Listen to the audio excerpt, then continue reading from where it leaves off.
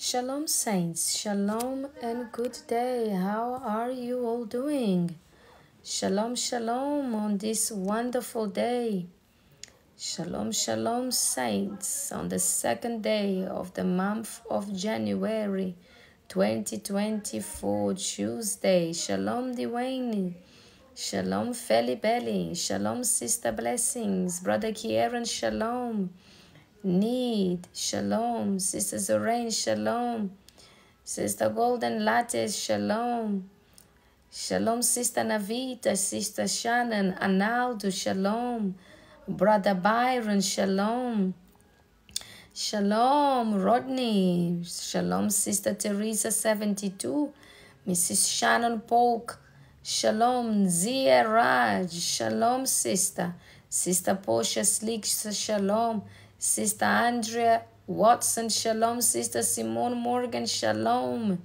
Sister Beth, shalom. Sister Keisha Renee, shalom. Johnny the Saint, shalom. Sister Rose, shalom.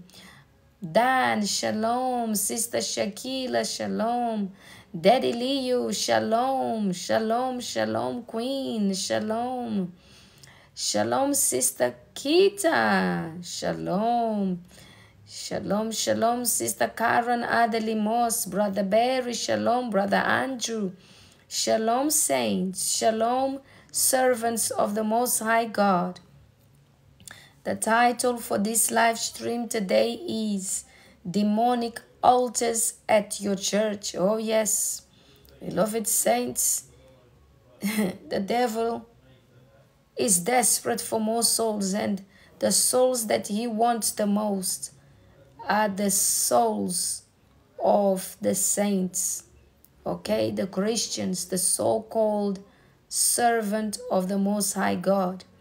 Beloved saints, it is time for us to be able to decipher who is in church that is a servant of God and who is a servant of the devil.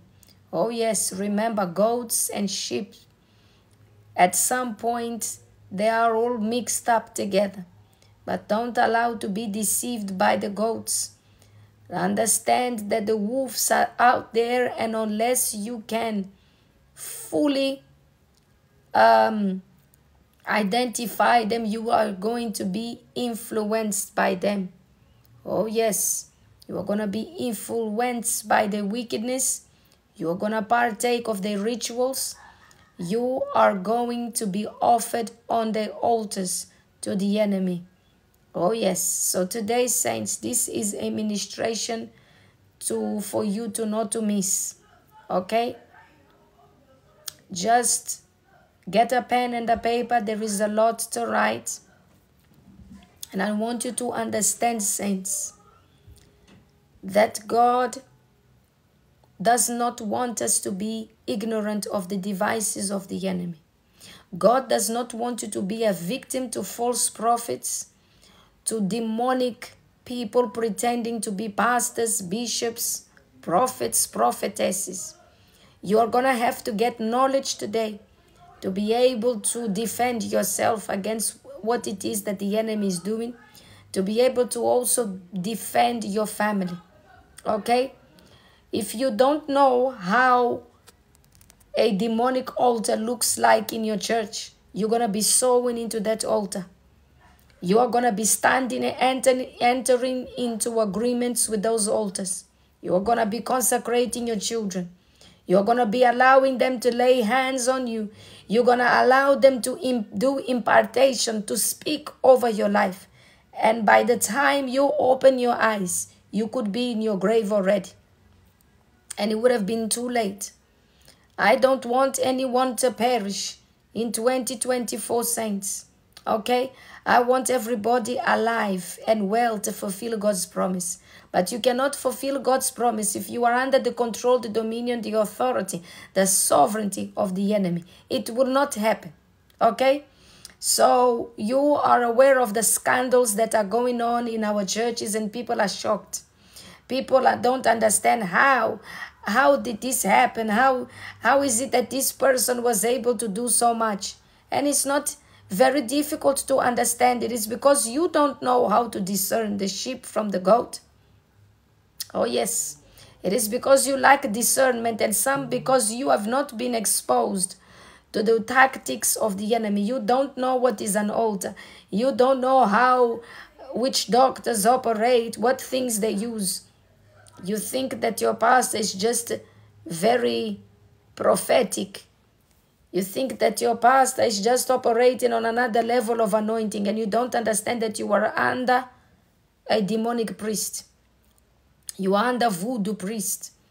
You are under an altar, and you are sacrificing to that altar daily, unknowingly.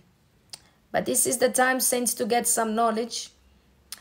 Do remember to please get your Bibles ready. You're going to need the Word of God, because I cannot unveil these things without the Word of God. You're going to need the Bible. The Bible is your support system for everything. Everything that a man or a woman of God is preaching needs to come from the Bible. We don't preach from what we think. We preach from what is written in the Word of God. And it is of utmost importance that you have the Bible with you. And also, another way you can vet so-called man and woman of God is this. If you are submitting under a man or a so-called man or woman of God, they cannot provide scripture for what they are saying. They cannot give you the scripture for the sermon. They cannot preach from the Word of God. You are in trouble. Okay? If you notice, majority of these famous so-called preachers, pastors, prophets, whatnots, they don't quote scripture. They just talk and talk and talk like a motivational, address. They're motivational speakers, but they are not by any means people that are using the scripture to preach, people that are being led by the Holy Spirit. Any man and any woman of God, they are guided by the Holy Spirit to go to scripture, get the scripture, find the scripture, study the scripture, meditate on that scripture, sleep on it, and then come to you to tell you what that says the Lord. If I come here and I don't have the scripture, log off, go about your business. This has now become something else. Okay? Everything must be backed up by scripture. Number one, how to identify these people.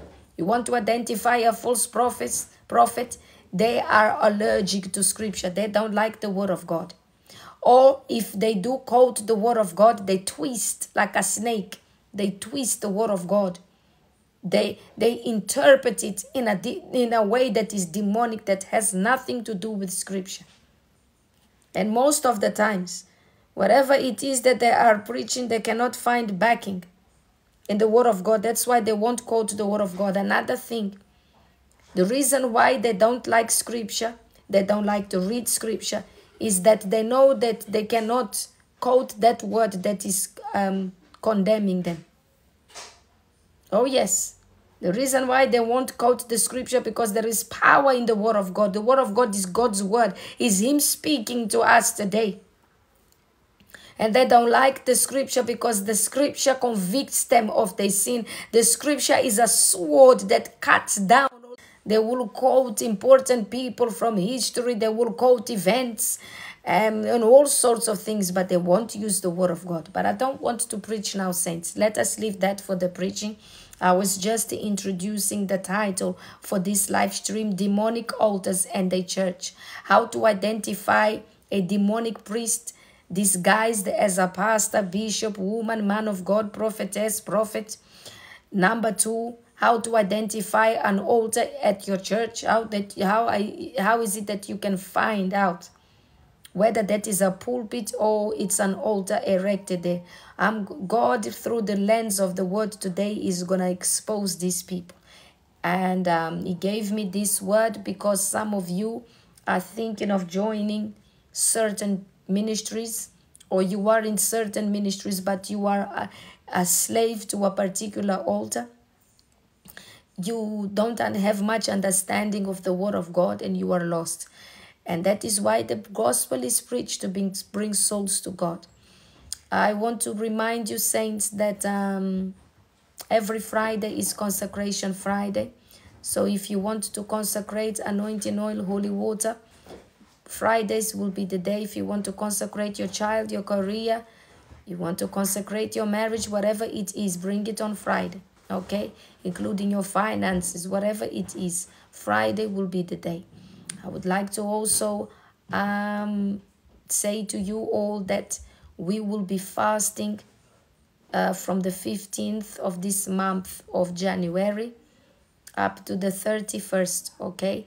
And the fasting will end with Holy Communion. But if the day of the last day of our fasting falls on a Sunday, you know that we're going to have the Holy Communion on Saturday. Wonderful. I want to also make you all aware of fake profiles using my image here to ask you for donations for certain orphanages and whatnots, and blackmailing you and all these different things. It is not me. I only have this page. I'm only here. I will never befriend you with an alternative page. Everything to do with this ministry is only here, and it operates only here. Okay? So that has to be said, because I don't want you to fall victim. All right? If you see such an account pretending to be me, report and block. All right, beloved saints? And keep this ministry in your prayers, because there are malicious people, demonic people seeking to shut us down here. And it happened, I think, on Saturday, if I'm not wrong. But by the grace of God, we were reinstated straight after our appeal to the decision. So keep us covered, because it is in your best interest that this live stream keeps going, okay? You need to learn certain things to be able to stand your ground with the word of God and not dependent upon any man. It is very important in these last days that you are not relying on your pastor for salvation. You are not relying on your congregation. You are not relying on your family, and you are only relying on God. And you can only rely on God by knowing the word. And you need somebody to teach, okay? Hallelujah. It is important that you have dominion of Scripture, that you are not entrusting your salvation at the hands of any person. Okay? It doesn't matter who they are, how anointed, how powerful they are. You need to be powerful in God. You have the same calling. God is calling you as well to be powerful. Okay? And I want to also say something. Any man or woman of God, prophet or prophetess, that is making you depend on their prayers, making you depend on their fasting, making you depend on their word, is not teaching you well, because the Bible says, go and make ye disciples of Christ. The Bible doesn't tell us, the Christians, the believers, to go and make disciples for ourselves. No. It's telling us to go and preach the gospel. All of us, okay, are to recruit disciples for Jesus. All right? So any man or woman of God that is implying that if it's not for their prayers or for their ministry, you are not going to be able to survive, that is also against Scripture, and it has to be combated. It has to be fought. Okay? All right. The minute I come here and I try to put myself at the forefront, something is wrong.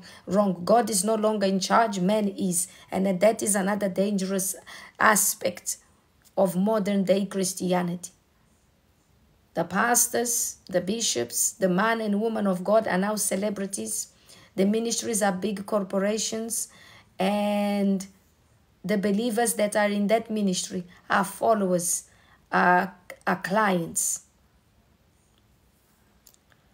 Let us consecrate this live stream unto the Lord, beloved saints.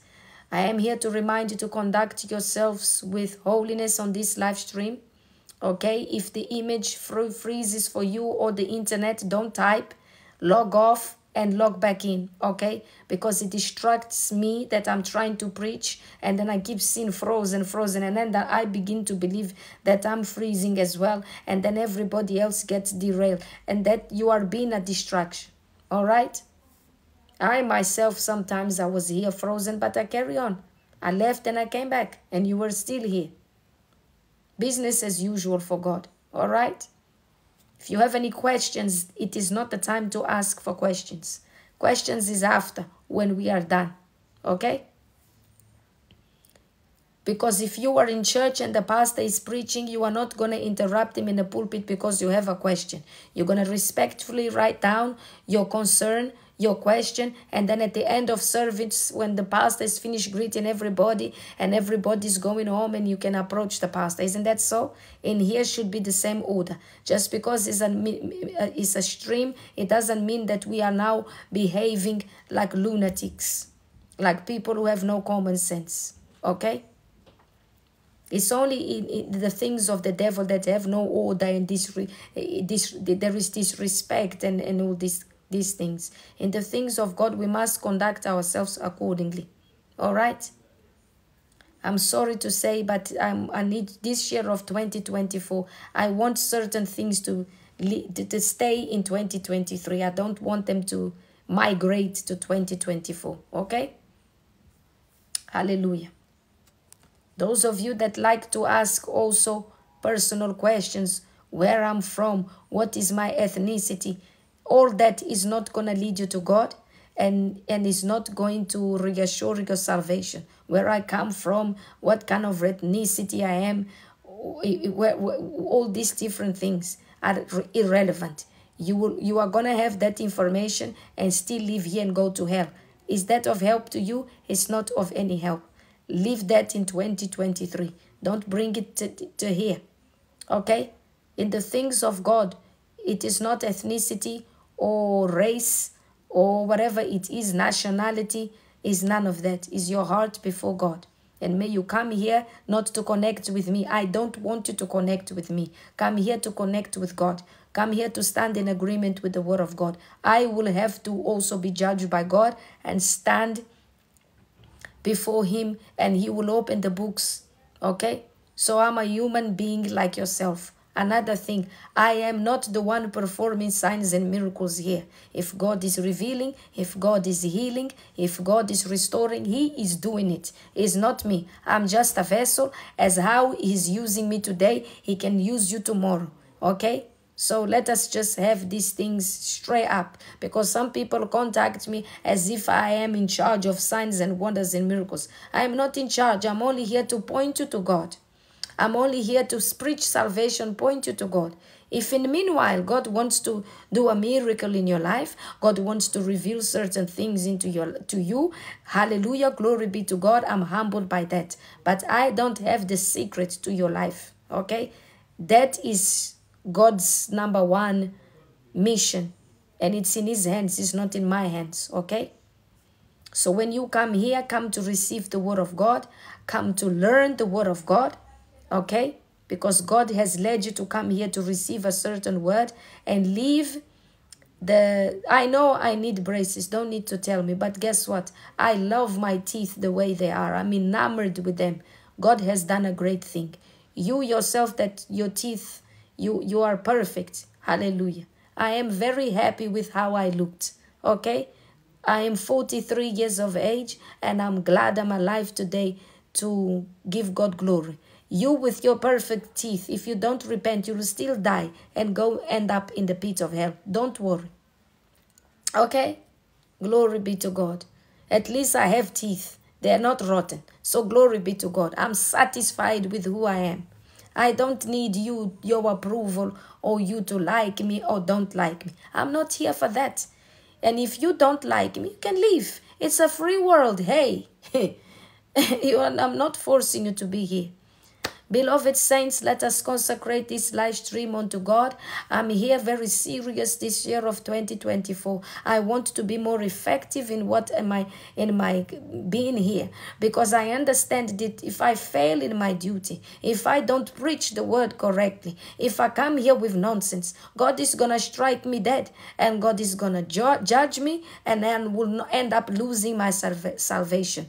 So that's why today I'm a bit stern and, like more than any other day. So let us pray, Lord, saints, to consecrate this live stream to God, so that we will not be interrupted, so that we will not be sabotaged, that everything goes well, that Lord will use me to convey the message properly, that the Holy Spirit will, through me, convey the message today. Okay, saints, because it's all through the glory of God, by the power of God, for God, and through Him that all things are possible. Hallelujah. Father, Lord, in the mighty name of Jesus, we thank you for this second day of the month of January the 1st, the second day of this year of 2024. Father, Lord, I thank you for your presence. I thank you, Lord God, for your mercies, because if you wasn't merciful this morning when you woke us up, we wouldn't be here. We would be already before you at your throne to be judged for our sins and iniquities and whatever it is that we did wrong before you, Lord God. Father, Lord, we thank you for the gift of life. We are still alive. We have not ended up in hospital. We are in good health. Even if we have certain ailments, Lord, we are still alive and we are still counted as one of the living, Lord God. So, Father, Lord, I thank you for your presence. I thank you for the Holy Spirit that you give us every day to keep us going, because some days we feel depressed, we feel sad, we feel sorrowful. When we look around and we see the things that we are going through, it is easy to become discouraged. It is easy to become weak in our faith, but we every day have a double portion of the anointing of Elijah and Elisha. Every day your Holy Spirit is comforting us. Every day your Holy Spirit is pointing us to heaven, and we thank you for that.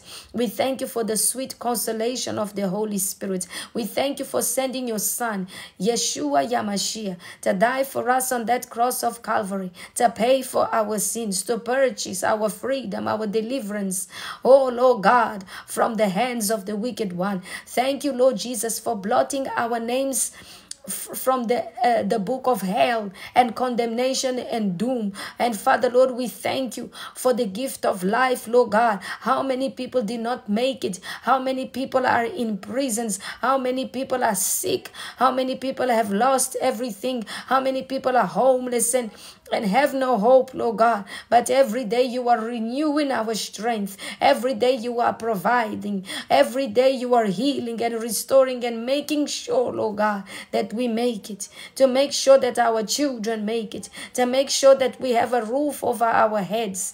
That we have clothing. That we have food, Lord God. Lord God, we are indeed grateful, Lord God, for all that you did, all that you are doing and about to do, Almighty God, in Jesus' mighty name. Father, Lord, as we repent from our sins and transgressions and iniquities up to 50 generations before us of those who offended you, Lord God, we pray that, Lord Jesus, you will arise in your power, that you will arise in all your might, in all your glory, in all your splendor, to begin to bind all principalities and rulers of darkness, wicked and demonic spirits, which assignment is to steal, kill, destroy, frustrate, and cause us pain and sorrow and anxiety and paralyze us in our walk with you and cause division and oppression and attacks from the kingdom of darkness and all sorts of diversion. Oh, Father, Lord, cast all these principalities and rulers of darkness onto the bottomless pit of the abyss forever and ever, never to have access, Father, Lord, to us, to our children, to this ministration. Father, Lord, I'm asking you today, deliver us from any shutdown here, Lord God. Deliver us from every form of retaliation from the kingdom of darkness. Take authority over witches and wizards and warlocks and agents of darkness. Bind them with the everlasting chains of the Holy Ghost fire and render them all powerless in the mighty name of Jesus. Manifest your power, Almighty God. Manifest your anointing that breaks the yoke of the enemy, Lord God. And I thank you for your presence. And I thank you for the Holy Spirit. And I thank you for what is to take place today, Lord God, because I know salvation is about to be released and unleashed onto the four corners of the world. Summon your children that need to hear this word today, Lord God. They need to wake up from their slumber, Lord God. And I'm asking you, Father, Lord, use me as one of your many vessels here in the land of the living to preach the gospel, so that many will be those who will repent and make amends with you and reconcile with you and be made whole. Oh, Father, Lord, in the mighty name of Jesus, Lord Jesus, I saturate this live stream with your precious blood. I envelope each one of us here present and our children, Lord God, in your precious blood, Lord Jesus. Father, Lord, I'm asking you, be in control, be in authority, have all dominion, have all sovereignty over this live stream, over the prophetic hour, the ministration hour, over the hour of prayer and consecration to you, Lord God. Be in charge, have all dominion, have all authority. I'm just a vessel, Lord God. I'm a nobody. But Father, Lord, I'm asking you today, use me, Lord God, for the sake of your children that are in need of a word, Lord God, that are in need, Father, Lord, of a word that you will change their lives, Lord God. In Jesus' mighty name. Deliver us from every form of retaliation from the kingdom of darkness. Let every demonic and satanic arrow from the kingdom of darkness return to sender by fire in the mighty name of Jesus, so that we will be protected, surrounded by your glory. Oh, Father, Lord, overtaken by the power of thy Holy Spirit.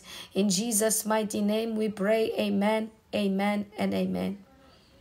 Saints, in this year of 2024, let me tell you something. Don't you ever feel embarrassed because of who you are, okay? Many people are not here. They've unalived themselves because depression took place. They began to doubt that God was for them. They began to doubt that God was walking with them because somebody said a word, because somebody did something, because a word, be kind to others, okay?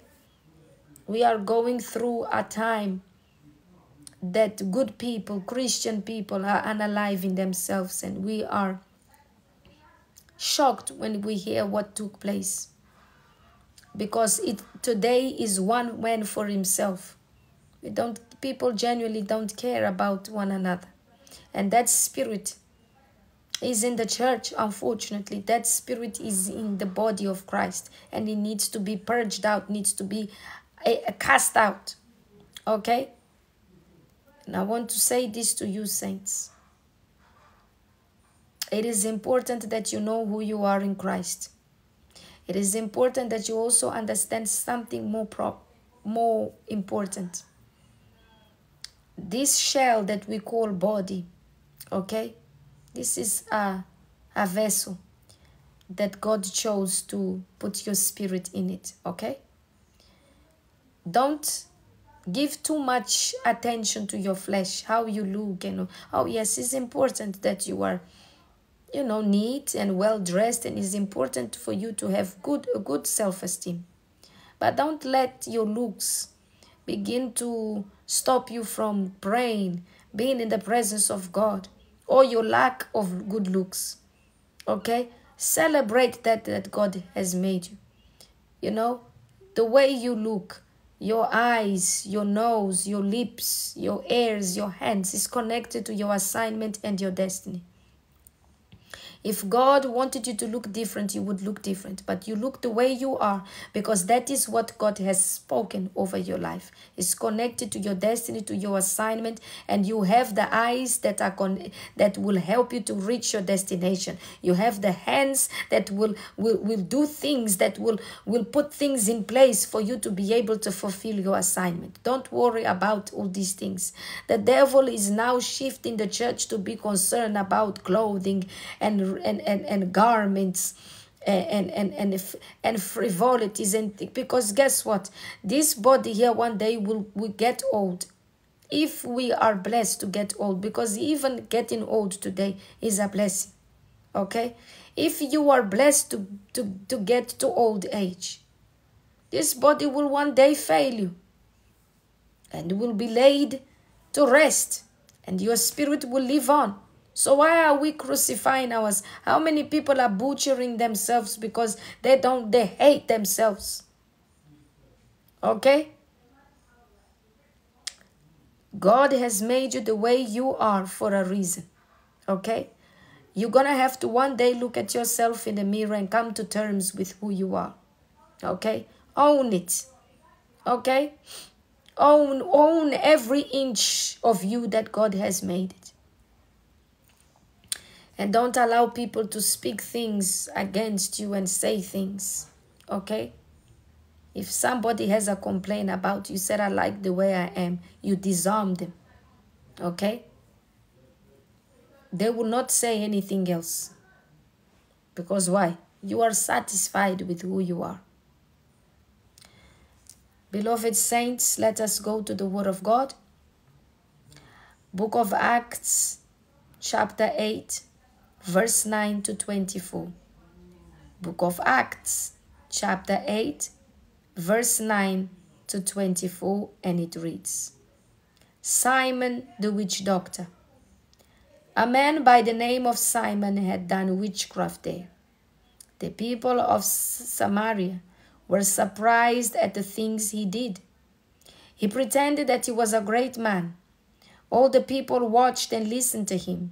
They said, This man must be that great power of God. They kept running after him. For a long time, he fooled them with his witchcraft. So, saints, you have the rest of the chapter so you can follow up after me, right?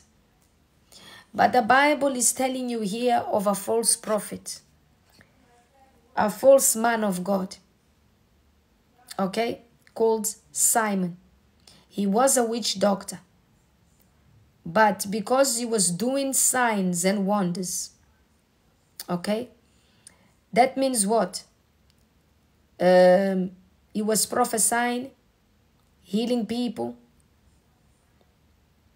He was doing all the things that man of God do, great man of God do, like the apostles, the disciples, and so on and so forth. And people began to think that because he was doing all those signs and wonders, he was indeed a man of God, a man of great power, a man that had received power, anointing from God. And they kept running after him. They kept going to him for solution. They would not let him rest. They kept going for him to pray for them, to do things for them, to prophesy for them. And for a long time, he fooled the people of Samaria with his witchcraft. So I'm here to say something, saints. Just because you're so man of God, or woman of God, or prophetess, or whatever it is, just because they are doing signs and wonders and miracles, just because at every service they are prophesying, they are healing, they are doing the most, and there is a lot of wonders in that ministry, that doesn't mean, saints, that God is in there. Okay? Signs and wonders are not a testament of a person being a man or a woman of God. All right? Unfortunately, we live at a time where people only go to ministries, only go to churches that are displaying prophetic gifts, healing gifts. The gift has become more important than the gift of salvation. I'm here to give you a wake-up call. God's priority is not to be healing people and casting out demons and all these things.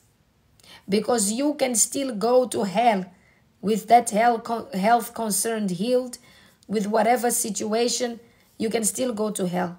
God's number one assignment when he sends a woman or a man to preach the gospel is for people to be saved, for people to repent, for people to become born again. Okay? It is important for you to be able to identify who is a man of God and who is not a man of God, or else you will perish. Okay? You will suffer.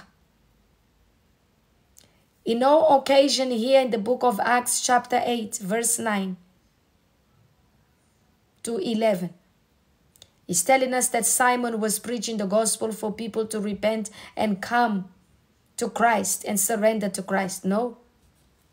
It strictly says here that he was doing signs and wonders. And people were relying on him for solution. Number one characteristic of false prophets, witch doctors pretending to be pastors and bishops. Number one, they never preach salvation. Number two, they perform signs and wonders and miracles for you to depend upon them for everything. How many people are now crying because they hand over the control of their homes, their families, everything to these witch doctors, and now they're in poverty, in sorrow, in pain. Their children have been abused, misused. Their finances are in shambles. Because instead of them relying on God for the solution to all their problems, they decided to look at a man as their savior, as their Messiah. They didn't surrender themselves to Christ. They surrendered themselves to the witch doctor. Some of them now have the title of Papa, Mama. You've got to be very careful. Be very, very careful. You will see that these witch doctors as well, pretending to be pastors, pretending to be bishops and men of God and men of the cloth, they are always mentoring young people. There is always a spirit of perversion that follows them. Okay? Because they are not there to serve God. They are there to serve themselves, to enrich themselves. And if you care to just to see the signs, have a little discernment, you will not fall victim to them. Gone are the days that people went to church to hear the gospel. They don't go to the churches to get the gospel. They go there for signs and wonders. They go there because they were told by a friend that there is a young man, there is an old man that is prophesying. There is an old man that is telling them all about their future, all about their past. This healing is restoring. People are getting jobs. People are flying out of the country. People are getting houses. And that has become number one priority to people. And guess what? Jesus Christ has warned us about this generation. Okay? That looks for signs. Okay? You are there looking for signs and wonders. You are not looking for God. Okay? You are not looking for God. You are looking for signs and wonders. You're going to get the signs and wonders. Okay? I'm taking you to Matthew chapter 12 now, verse 38 to 42. Matthew 12, 38 to 42. Then some of the scribes and Pharisees answered him, saying, Teacher, we wish to see a sign from you. But he answered them, An evil and adulterous generation seeks for a sign, but no sign will be given to it except the sign of the prophet Jonah. For just as Jonah was 3 days and 3 nights in the belly of the great fish, so will the Son of Man be 3 days and 3 nights in the heart of the earth. The men of Nineveh will rise up at the judgment with this generation and condemn it, for they repented at the preaching of Jonah, and behold, something greater than Jonah is here. The queen of the south will rise up at judgment with this generation and condemn it, for she came from the ends of the earth to hear the wisdom of Solomon, and behold, something greater than Solomon is here. And I'm here to say the words of Jesus. You are looking for signs and wonders. You are looking, some of you come here to the live stream, prophesy, woman of God, prophesy. Are you here looking for Jesus, or are you looking for a sign? Are you here looking to save your soul from eternal damnation, to make amends with God, or are you here looking for signs? Because I'm telling you, if you are looking for signs, you are in trouble. You are a number one candidate to be a slave for false prophets. You are the one who's gonna cry because they took your home, they took your job, they took your savings, they took everything, because you are looking for signs. You are not looking for God. When they saw Jesus, they did not want to surrender to Jesus. They saw Jesus face to face, the scribes and the Pharisees. They saw the living God himself in front of them. Yet they were asking him for signs. What a wicked generation. This is what is going on in our churches. You go and ask 90% of that congregation if they want to repent. They won't repent. They are looking for a man that can do signs and wonders and miracles because they don't want to repent. They don't want to turn away from their wicked ways. They just want something from God. They want signs from God, but they don't want to surrender to him. I don't want that to be you. Okay? So I've given you two main signs to identify false prophets, prophetesses, false men of God, these witches and wizards and warlocks pretending to be servants of the Most High God. Number one sign, they hate the Bible. They never quote from it.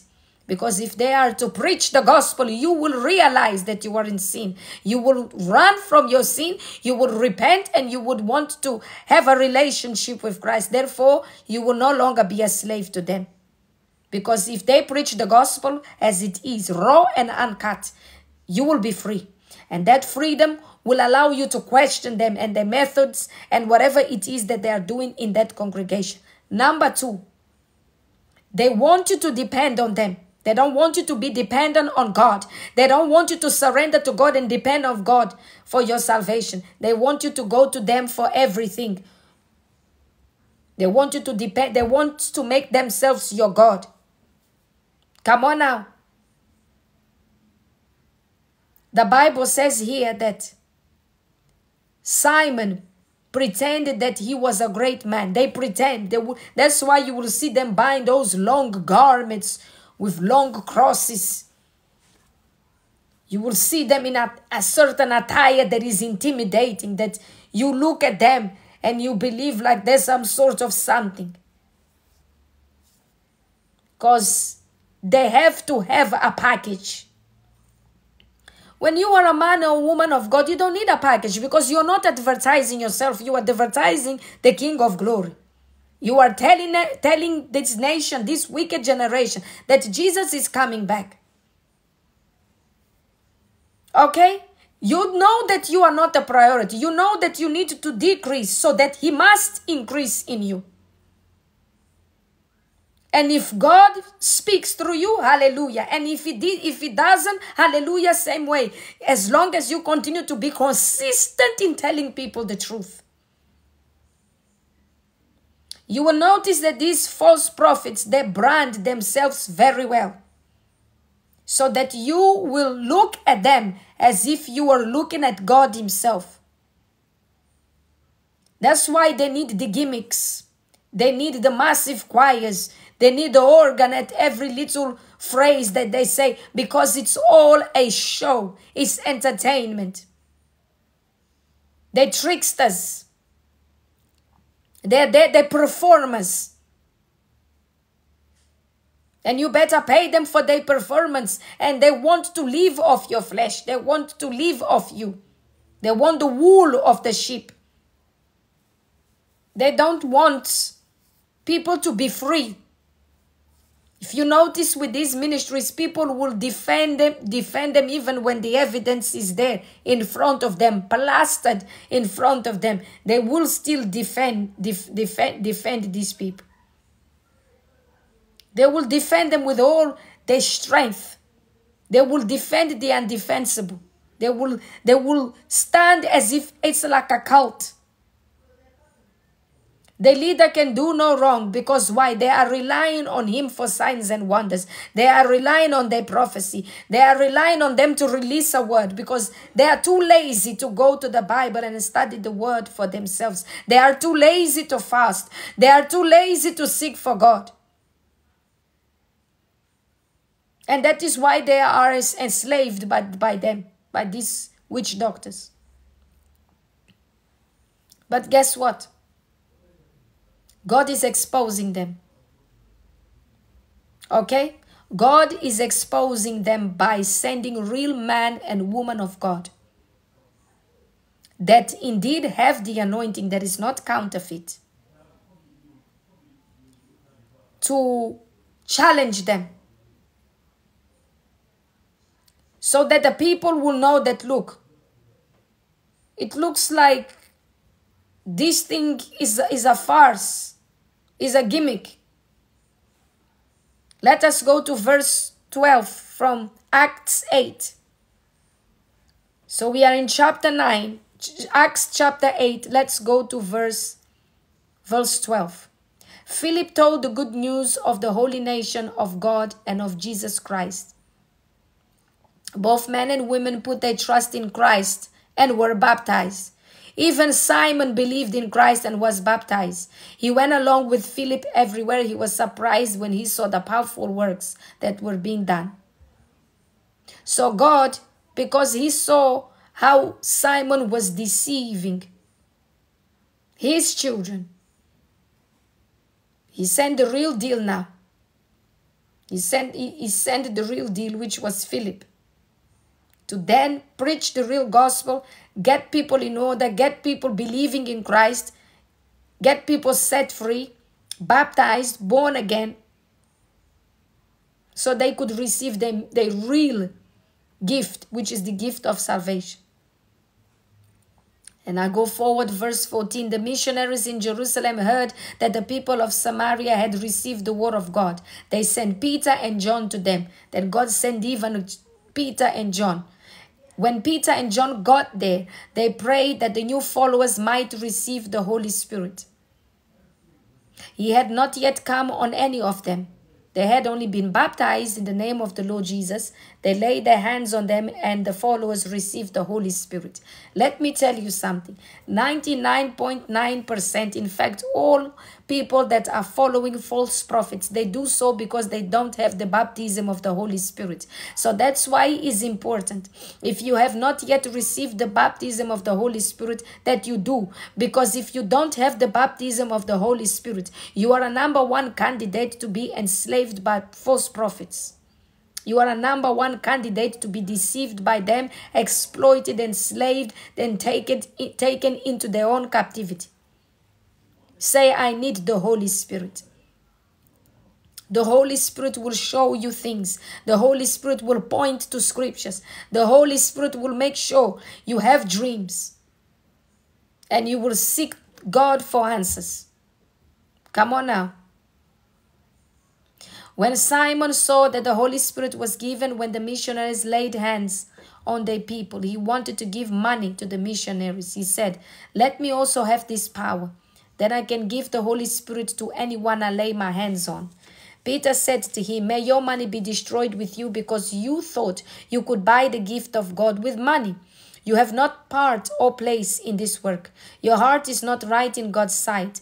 You must be sorry for this sin of yours and turn from it. Pray to the Lord that he will forgive you for having such a thought in your heart. I see that you are full of jealousy and chained by your sin. Simon said, pray to the Lord for me, that nothing you have said will come to me. See, Simon was not repentant. He was just afraid of the curse because he could see that, look, this God is very powerful. If its servants are saying that something is going to happen to me, I know it will. But he was not repentant. He just wanted the Holy Spirit to sell it, to make money, to make commerce. And that is another one characteristic of false prophets. Witch doctors disguised as false prophets. They want to make money out of their gifts. We are not even talking about the gifts of the Holy Spirit because they don't have none. And if some of them once were real men of God or women of God, God removed their Holy Spirit, his Holy Spirit, because he could see the jealousy, he could see the greed. Another thing, God is not going to give any gifts to people who are jealous and greedy. The reason why many so-called men and women of God cannot operate in the prophetic, cannot operate in any gifts, is because they are very greedy. God knows that if I give this person the gift of prophecy, they are going to exploit people. They are going to charge for preaching. You see, many of these pastors, they have a fee for going and preaching into another congregation. They won't stay in anywhere. They have to stay in a certain 5-star resort or a 5-star hotel. They need a certain opulence, or else they won't do anything. That's why you can see that they are not anointed. Because most people that have a little anointing on them, they will never sell it. If they are asked to stand in agreement in prayer, they will do it. If God is using them, they will release without asking for anything. It's free of charge, because they know that they did not pay to have the gift. The gift came to them because so God wanted to use them. So they know the implications of selling the gifts. So what happens to these witch doctors? They have another characteristic with them. They will seek for power from demonic places. They will travel to the African continent to be empowered by altars there.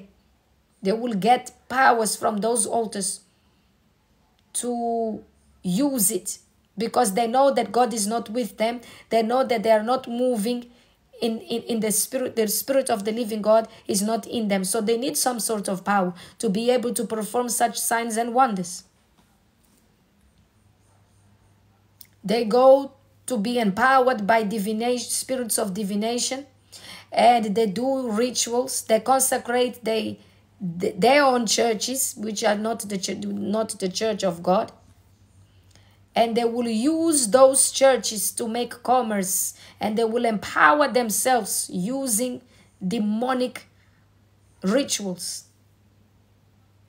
And I tell you what is the danger of this, is that by you being a part of that congregation, you are very much in agreement with their altars. Whatever sacrifices they do, that's why they're now going to Ghana, alleging that they are going to preach the gospel there. They want to open churches in Ghana, in Haiti. And don't be deceived. They've gone there because their altars are there. And they need to empower themselves. And by you being a part of that ministry, God will judge you for being in agreement with altars. God is going to judge you for the same sin of your own man of so-called prophet or prophetess. There is a prophetess in America. She's an African-American lady. And she has an altar. If you go and Google online her name and her altar, you will find it there. She has an altar. And from that altar, she sells anointing oil, holy water.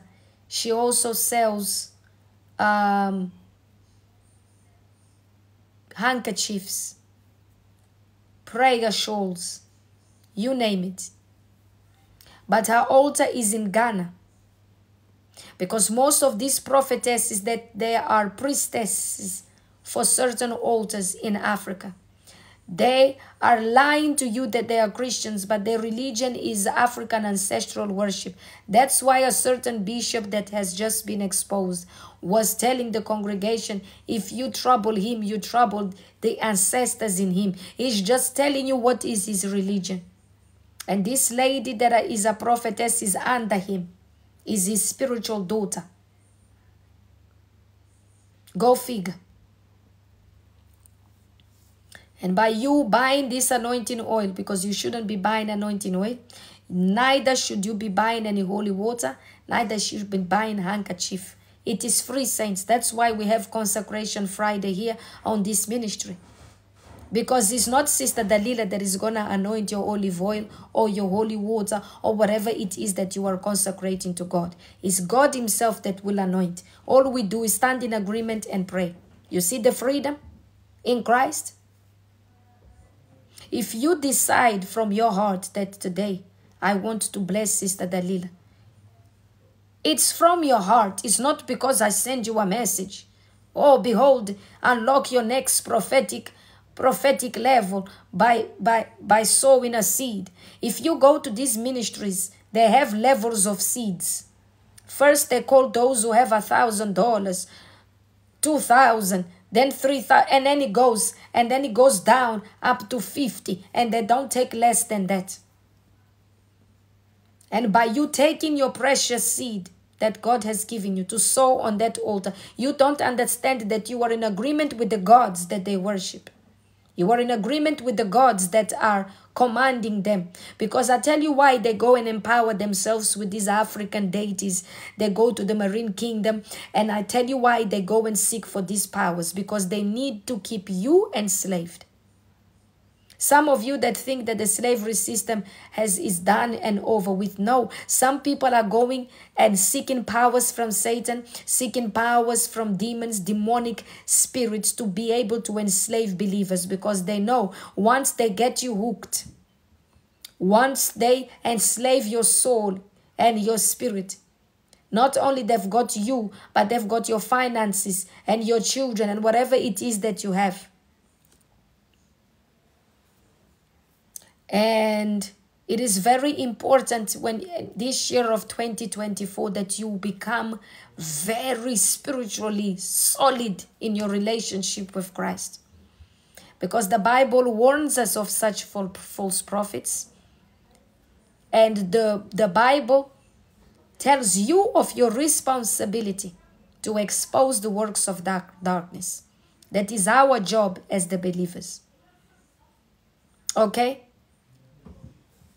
And you don't have to listen to what I'm saying. You go to the Word of God. I've already given you the scripture. Go and read what Simon, the witch doctor, was doing. He was enslaving the people of Samaria. He was living off them. He was making himself well established and rich out of them. Because why? He had some demonic power that was making him stand as one that was sent by God. Stop worshiping people. Just because a man said he has a prophetic word for you, just because a woman said they can see something, say, sister, thank you, I'm going to pray about it. They are seeing you in their dreams. Thank you, sister, I'm going to pray about it. Thank you, brother, I'm going to pray about it. Because you need to have confirmation from God. Because normally when you have a dream and it's something that is disturbing you, God is going to bring confirmation. That can come, for instance, you come into the live stream and the live stream, the sermon is exactly what you have dreamt. Confirmation from God. Or we could be during prayer time. The Holy Spirit will overtake the person who is praying, and he will pray exactly about that dream. But stop relying on man and women to guide you or to be mediator between you and God. Jesus is the only mediator. Stop going to your pastor, to your man and woman of God for everything. Learn to pray. Learn to discern the voice of God. Learn to hear from God yourself.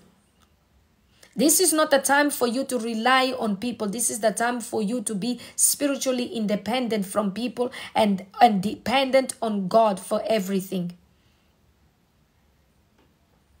Okay?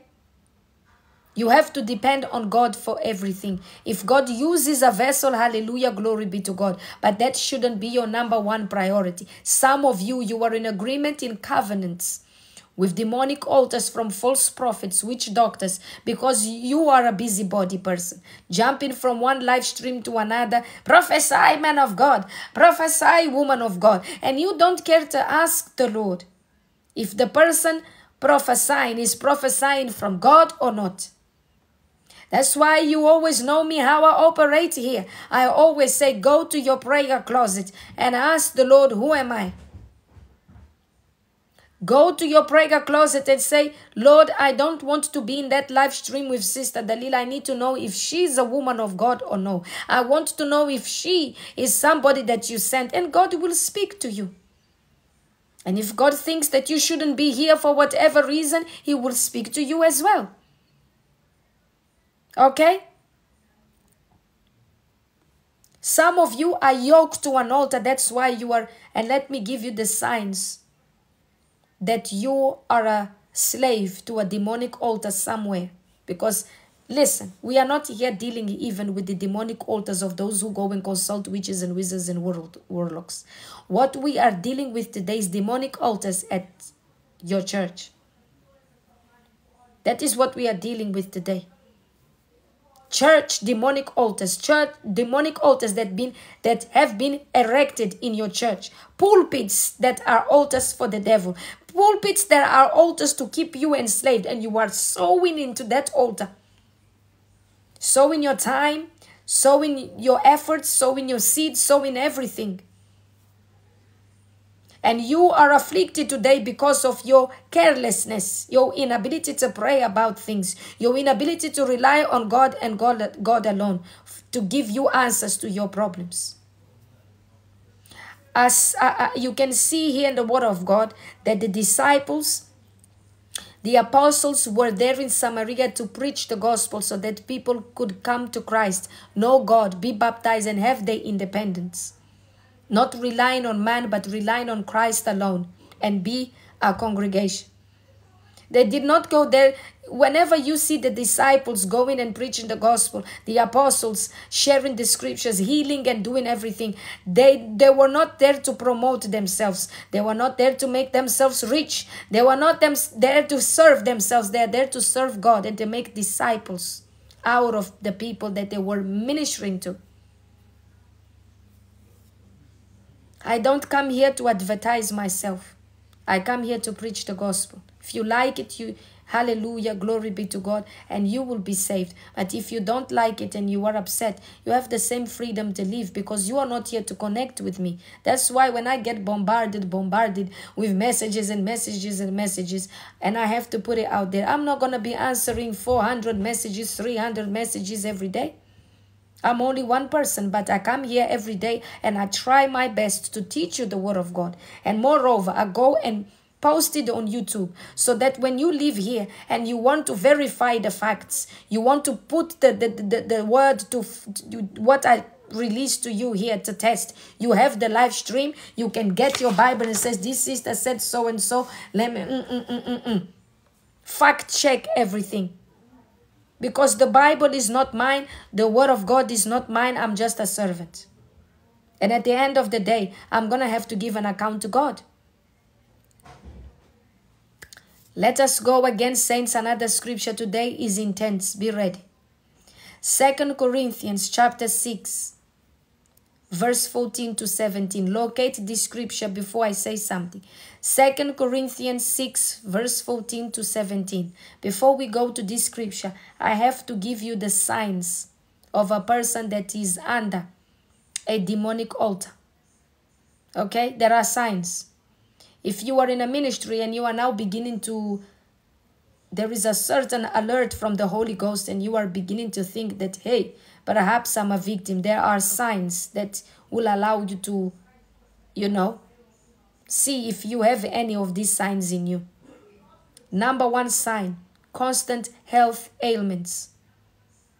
I'm not talking about what little sickness that comes and goes. Saints, even I get sick sometimes. Even I get under the weather. But it goes. And I'm talking about a constant sickness and diseases that are very expensive to treat. And once one disease is gone, another one more expensive to treat comes. Number one sign. Number two, terrible nightmares. Nightmares that you are even afraid of going to your bed. You are terrified of even going to sleep because you don't know what nightmare is going to be this night. Thirdly, you have constant migraines. You can't even remember the time you didn't take a paracetamol or a certain thing for the headache. You can't remember the last time you had a day without a headache. You find very difficult to pray. All you do is listen to your man of God and woman of God, but you yourself, it is impossible for you to be able to pray on your own. Not only that, you find it very difficult to fast. You fast for 1-2 hours and you are hungry like a lion. You find extremely difficult to read the word of God. And even if you do read, you can't understand. It's like you were bewitched. It's like there is a veil that does not allow you to understand the word of God. Okay? These are signs.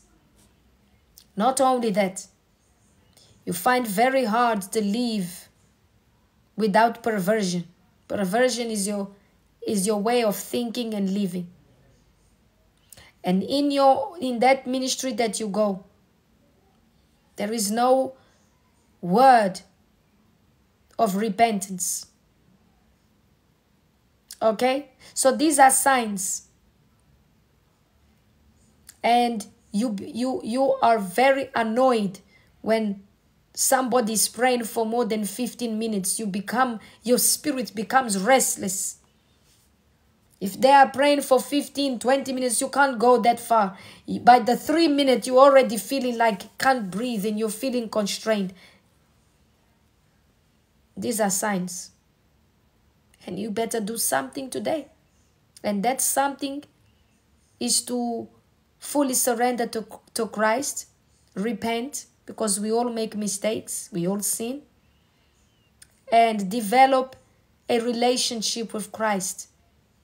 The problem with us, the body of Christ, we want to develop a relationship with the man of God and the woman of God. Yes, it is important to have a solid congregation.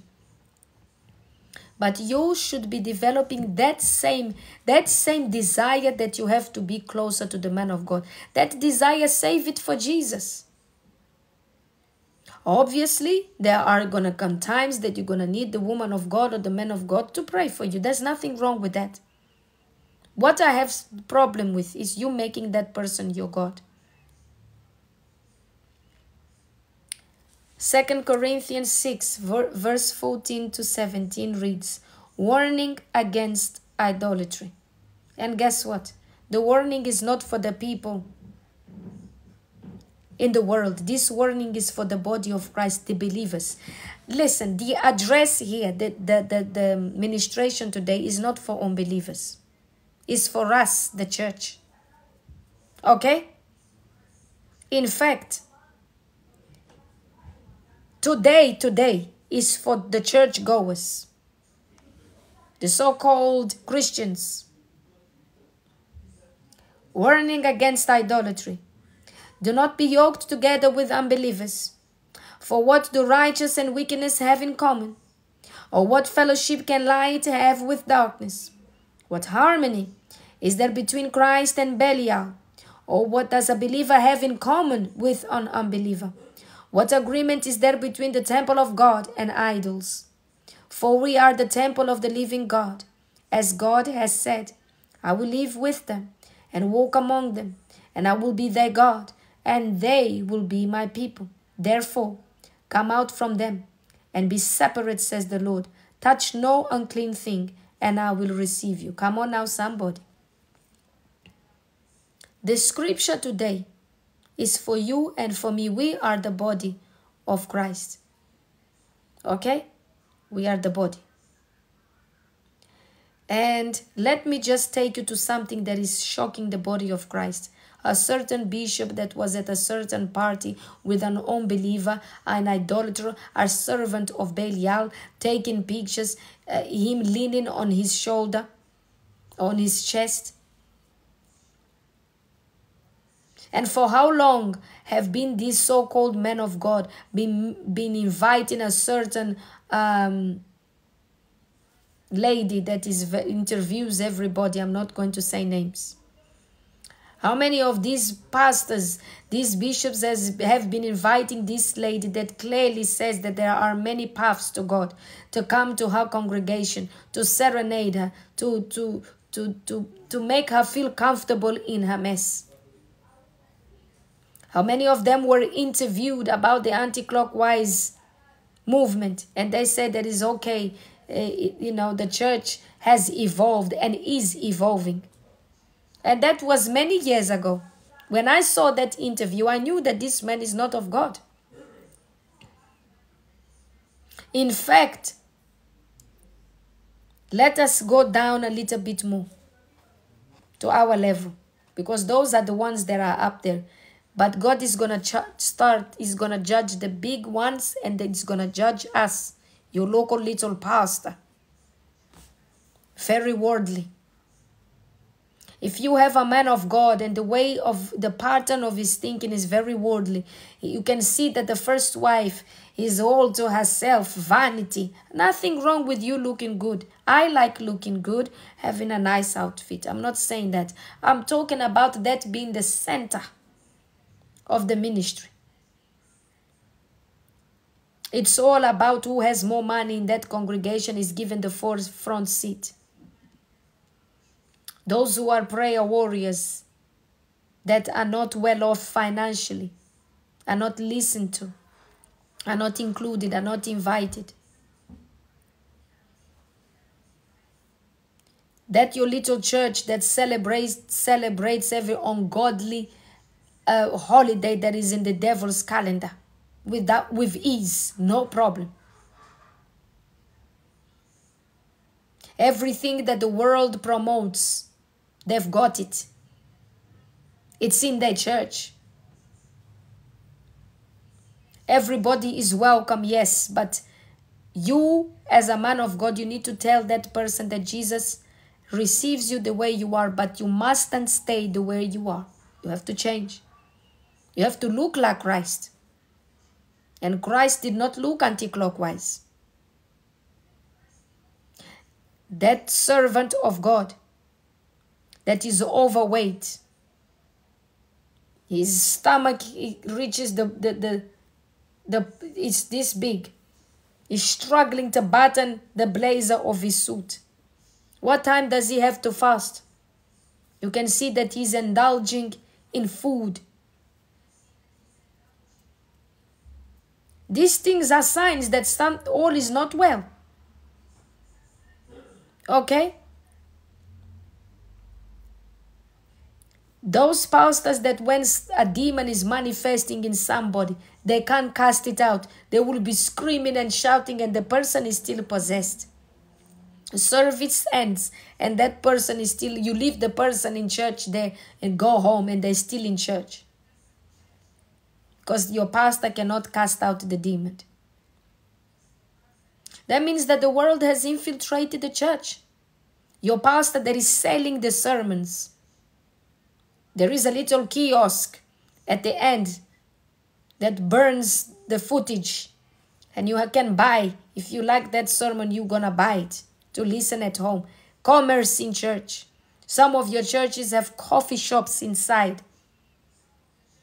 What did Jesus say about all these things?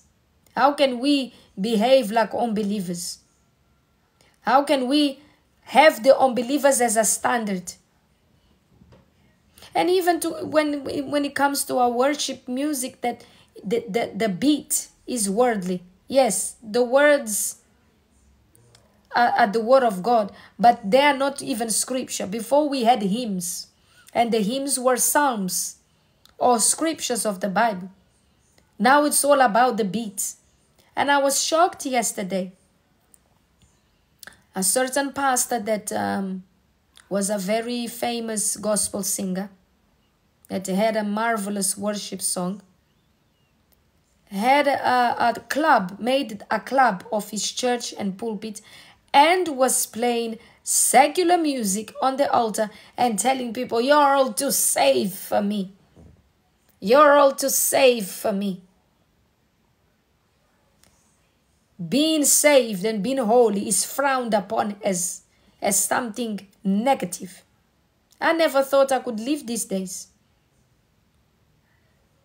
The Lord Jesus is saying today to you, verse 17, come out from them and be separate.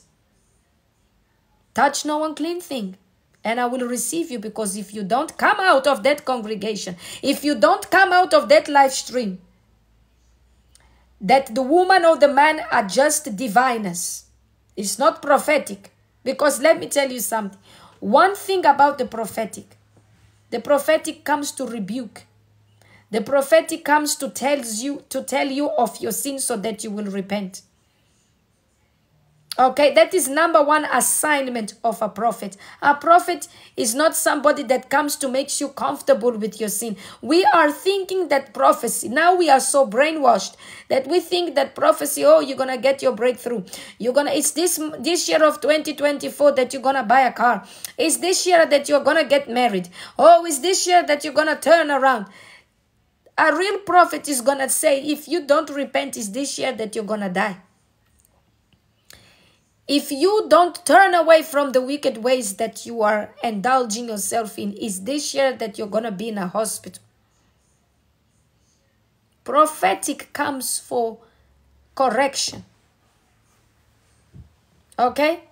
It does not come for you to continue in your wickedness. So what if you get a car and the house of your dreams and you get married? You're still going to go to hell. These are material things. And let me give you my personal testimony.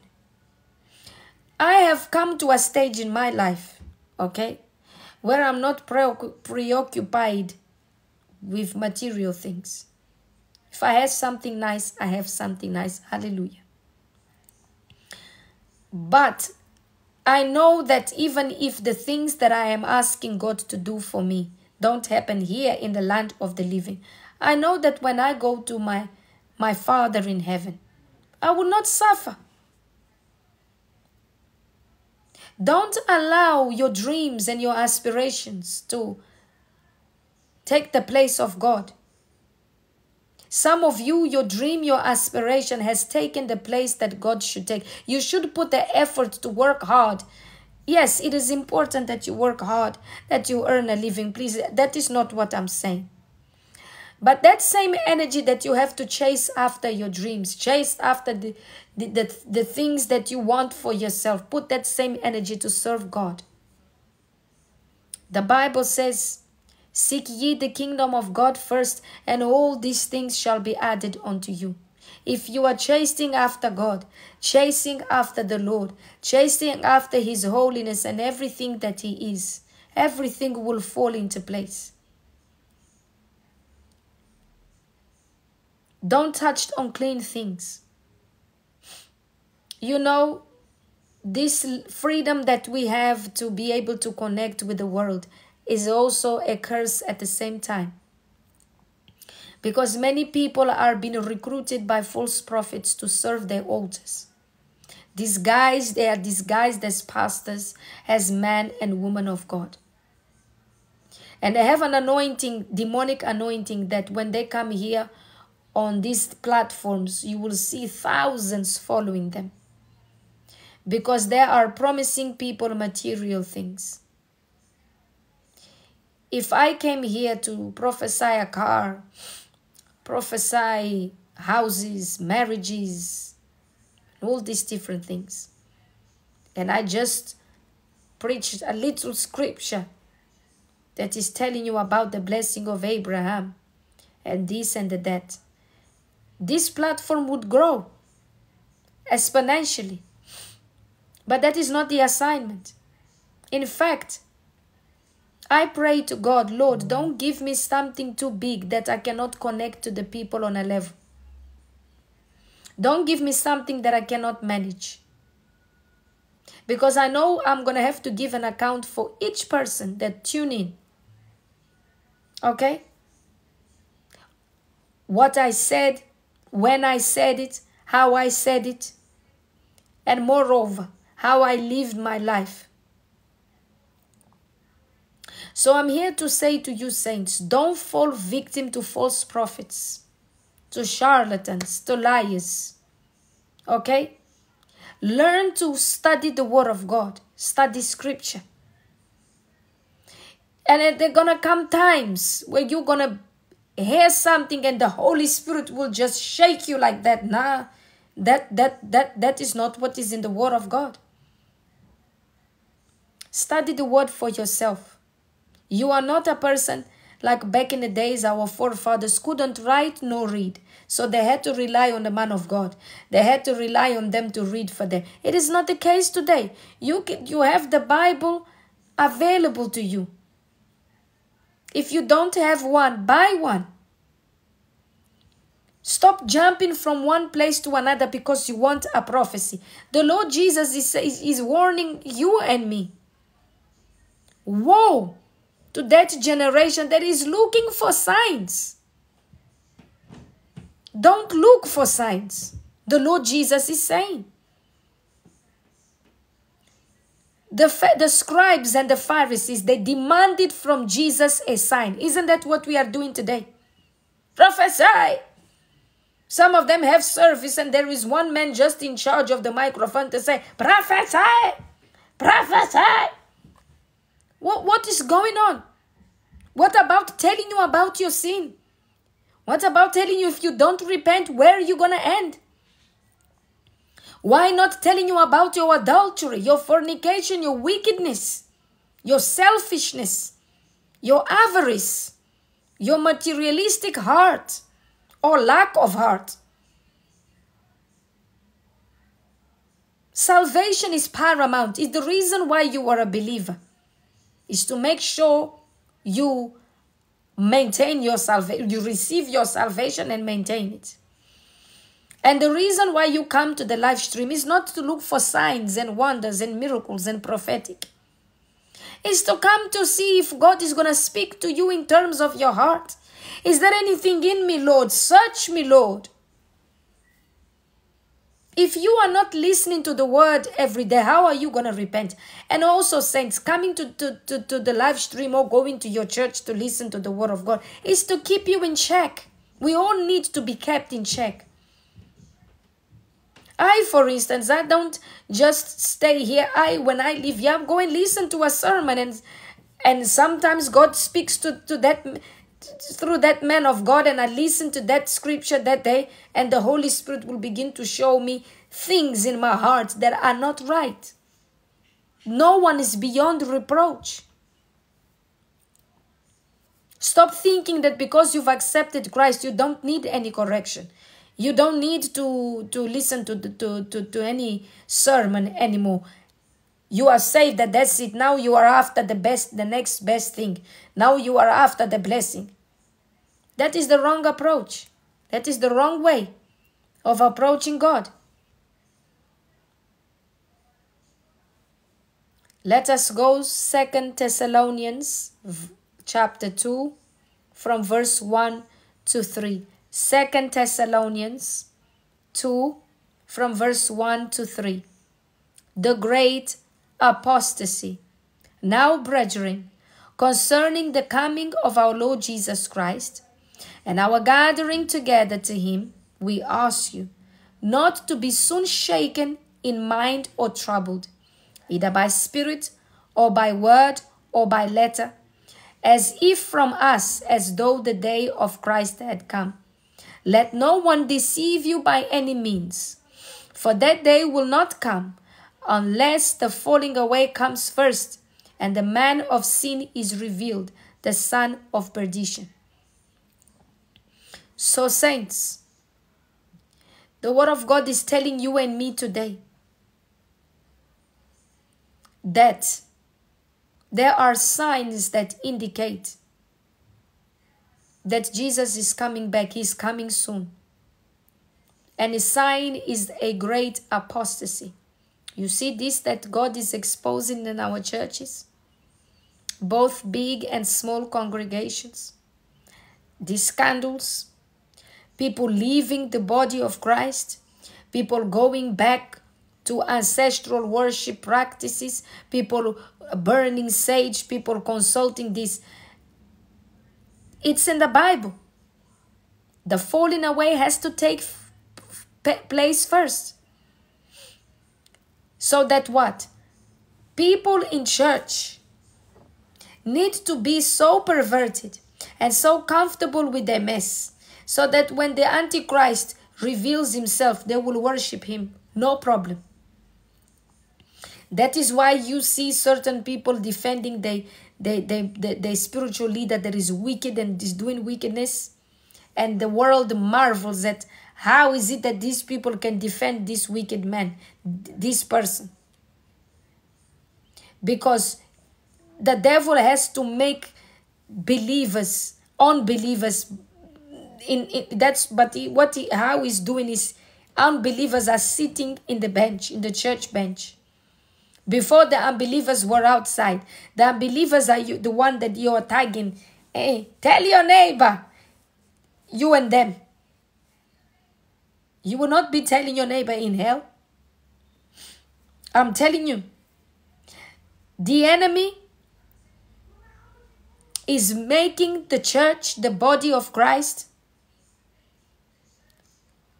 so perverted, so desensitized, so comfortable with mess, so comfortable in defending mess, that when the Antichrist reveals himself, they will believe that the Antichrist is the spiritual leader. They will believe that he is the Messiah.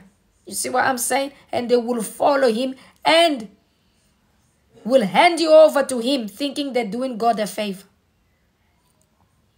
It's coming, saints. Because we the ones that we are standing our ground, standing by holiness and righteousness, we are suffering because we are now fanatics. All sorts of names. You're too safe to be in this congregation. That's why the Bible says, here, come out from among them and be ye separate. Come on now. Let us go again.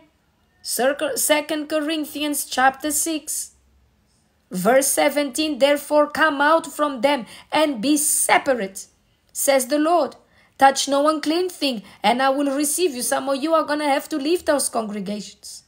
Renounce those altars, those pulpits that are not pulpits, but they are altars.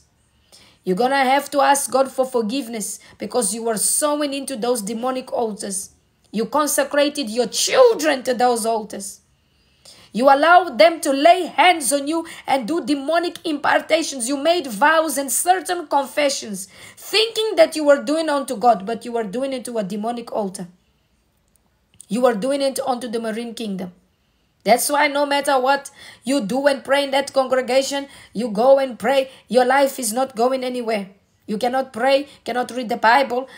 You cannot go forward in life. You don't know your left from right. You don't know what is your assignment. You don't understand what is your purpose. You cannot see any gifts in you. You are always relying on your pastor to give you a word. Oh, you are relying on him to do a daily devotional. You are buying his books.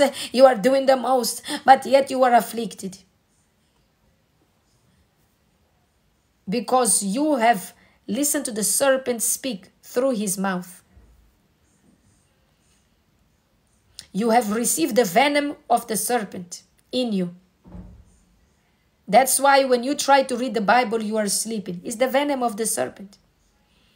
That's why when somebody's trying to warn you about that place, about that live stream that you attend, that you don't do anything else but waiting for them to come live so you can connect with them, and you put your hand, connect with your papa, connect with, and when that one is through with, you go and seek for another one. And when you look at your account here, you are subscribed to 10, 15, 20 papas and mamas of God. You are in bondage, you are in slavery, but God is calling you today, calling you to come out from them and be separate. Renounce their altars, renounce their gods. Repent for sowing into them. Repent for allowing them to lay hands on you and your children, come into your home to sprinkle the water in your home. Now your home is also an altar for the marine kingdom.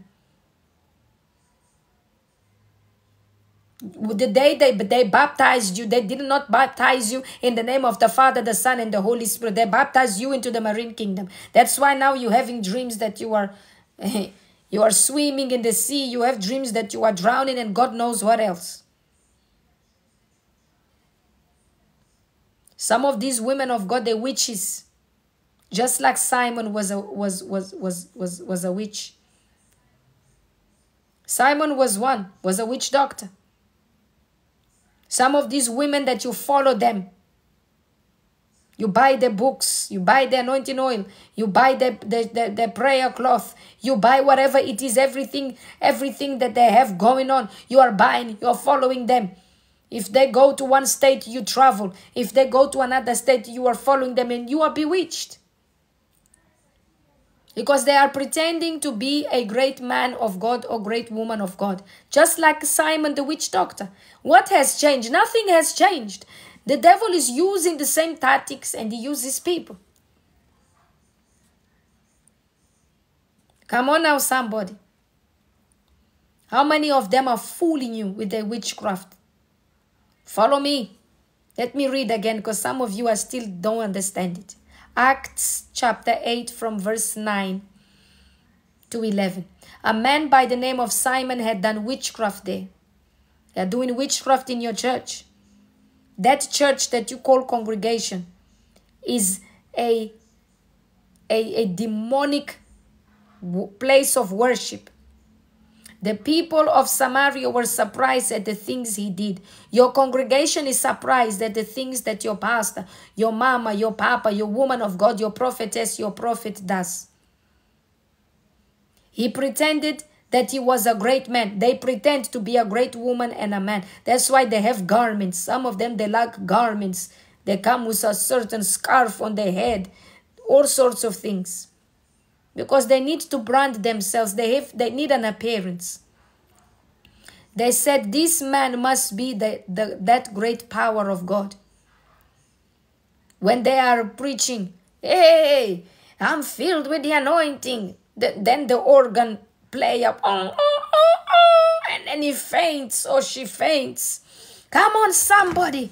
And then somebody comes to hold them down because they are unstoppable now, and they do all those gimmicks to tell you that they are a great power of God, and they begin to prophesy about you. No boyfriend wants you, and your boyfriend, instead of telling you that you are in fornication, because that should be the prophetic, the fact that you are seeking for boyfriends and girlfriends to like you and be steady with all of them, something is wrong. Yes. And the Bible says they kept running after him. You cannot sleep at night. I wonder what Papa is doing. And then you have all alerts for when they come up online.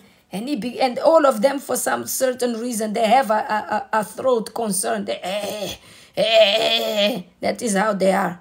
Their voice, they have to speak in such a manner. All gimmicks. The Bible goes further and says, for a long time, he fooled them with his witchcraft. They are fooling you with their witchcraft. They are telling you to come on Monday. Oh, deliverance service. And the deliverance service is for them to get a bottle of water and be pouring on you. And also you're stretching back and forth. And you don't understand that some of the ushers had a meeting with him to jerk forward, back and forth, so that you will believe that some sort of power is there. And you don't understand that the ushers are possessed by demons. You don't understand that the prayer warriors of your ministry are demoniacs, filled with legions. And your pastor is number one demoniac. And when he is going in the pulpit to prophesy, he is manifesting spirits of divination. Your pastor can never tell you to live that fornication life. Your pastor cannot correct you on your adultery. Your pastor cannot tell you to leave the world and follow Jesus. Your pastor never says that Jesus requires a standard of holiness. When your pastor speaks about Jesus, is that Jesus made himself poor for you to be rich. And if you are to connect with the man of God, and they also always tell you to connect with the grace that is upon his life, instead to tell you to connect you with God. Connect with the grace upon this ministry. Connect with the anointing that is in this ministry. Oh, who is here? God is showing me somebody. Oh, sow $1,000 seed. Oh, somebody here still needs to sow an $8,000 seed. And you are there taking your children's inheritance and giving it to him. Meanwhile, his wife is traveling to the Middle East to buy gold and jewelry and God knows what else. They are sending their children to private schools. They are buying mansions, resorts to make businesses, and you are in poverty. just jerking in that church, back and forward, just shaking yourself like a demoniac that you are. Because if you don't know Jesus, you will be a demoniac. Because that is an environment for demons, where demons showcase, display their tricks through the people that are available to him. If you want to be upset, be my guest. I'm not here to make you happy. That's not the assignment. And let me tell you what's going to happen to us all, the body of Christ. Both big ministries, medium ministries, and small ministries. All of us, without any discrimination. In closing, 1 Peter, verse 4 to 17. 1 Peter, verse 4 to 17, and it reads, "For it is time for judgment to begin with God's household. And if it begins with us, what will the outcome be for those who do not obey the gospel of God?" Come on now. I'm not here to preach what I think, saints. I'm giving you the word of God. 1 Peter, from verse 4 to 17. "For it is time for judgment to begin with God's household." God is judging us. You that follow God because of what he can give you. You are following him because you are poor. You are following him because you want to have a bank account. You are following him because you want to be healed. You want to get married. You want to prosper. But you don't follow him because he is the source of your life. He's the one who has died for you to inherit everlasting life. In fact, everlasting life is not on your top priority. Your top priority is here in the land of the living. You must live high in the land of the living, and that is your priority. I have bad news. For it's time for judgment to begin with God's household. It's not going to begin in the world first. God is going to judge the church first, because we were the ones that were given the commandments.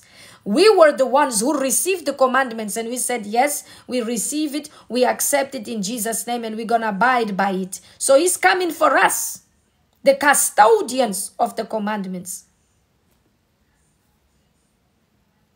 Let us go forward. And if it begins with us, what will the outcome be for those who do not obey the gospel of God? You that are bragging that you go to church, but in adultery. You that are bragging that you are under a certain man or woman of God, but you are a liar, a cheater, a gossiper, a slanderer, an anti-clockwise person, an immoral person, a person that still visits and consults agents of darkness, witch doctors. But you are bragging because you are under a powerful man of God. So do you say. I'm telling you that is not, listen, better repent. Because the Bible is asking is a question. That means, hey. For those of us when there is calamity, hey, and we put our hands like this. That is the kind of exclamation is here. Kind of question. What will the outcome be for those who do not obey the gospel of God? See that emoji? You can type it there. Hands on your head. Hey, it's coming. The matter is when it will reach your home. When will it reach your house? Because it's starting in the church, but your house should be the dwelling of the Lord. Your house should be the house of the Lord, but your house is the house of the devil. Everything that the devil likes is in your house. You possess it. Burning sage, you've done it. Zodiac, you in it. Tarot cards, oh, count me in. Altars for ancestors in your home, you in it. But because you go to a certain congregation of your little bishop, you think that, hey, I'm okay, I'm good.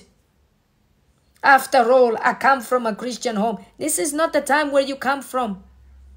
The Bible is saying here, what will the outcome be for those who do not obey the gospel of God? You know the gospel, but you are refusing to live through the lens of the gospel. You know the word of God, but you are refusing to abide by it. You know the word of God, but you are still drinking, getting drunk. You know the word of God, but you are still sliding on the side to go and sleep with the boyfriend and the girlfriend. Oh yes, you say you are a man of God, but you have corn in your possession in your phone. Some of you, if I was to go to your phone now, the music that you have there, you wouldn't be happy if a fellow Christian saw the kind of music you have in your phone and that you listen to. Bump and grind, that's your life. Because, hey, God has no problem. That singer said, I don't see nothing wrong. Now he's seeing something is wrong. He's in jail. He was telling us all what he was about, but you are still listening to him. These people that are grinding on one another, pictures being available for them to see. They're defending them. Who has no sin? Cast the first stone. That sin I don't have. I will cast the stone. You're going to hell. Oh yes. You know why they are backing up one another? Because they have no standard of holiness. Yeah? Power bottom, they in it. Deceiving people, doing the most, participating in FOs, they in it. So how are they going to correct others? They have no standard of holiness. If you see somebody that is your friend and you go to a shop with them and they're stealing, you're going to say, hey, hold on a minute. You are not about to do that with me. Drop it there.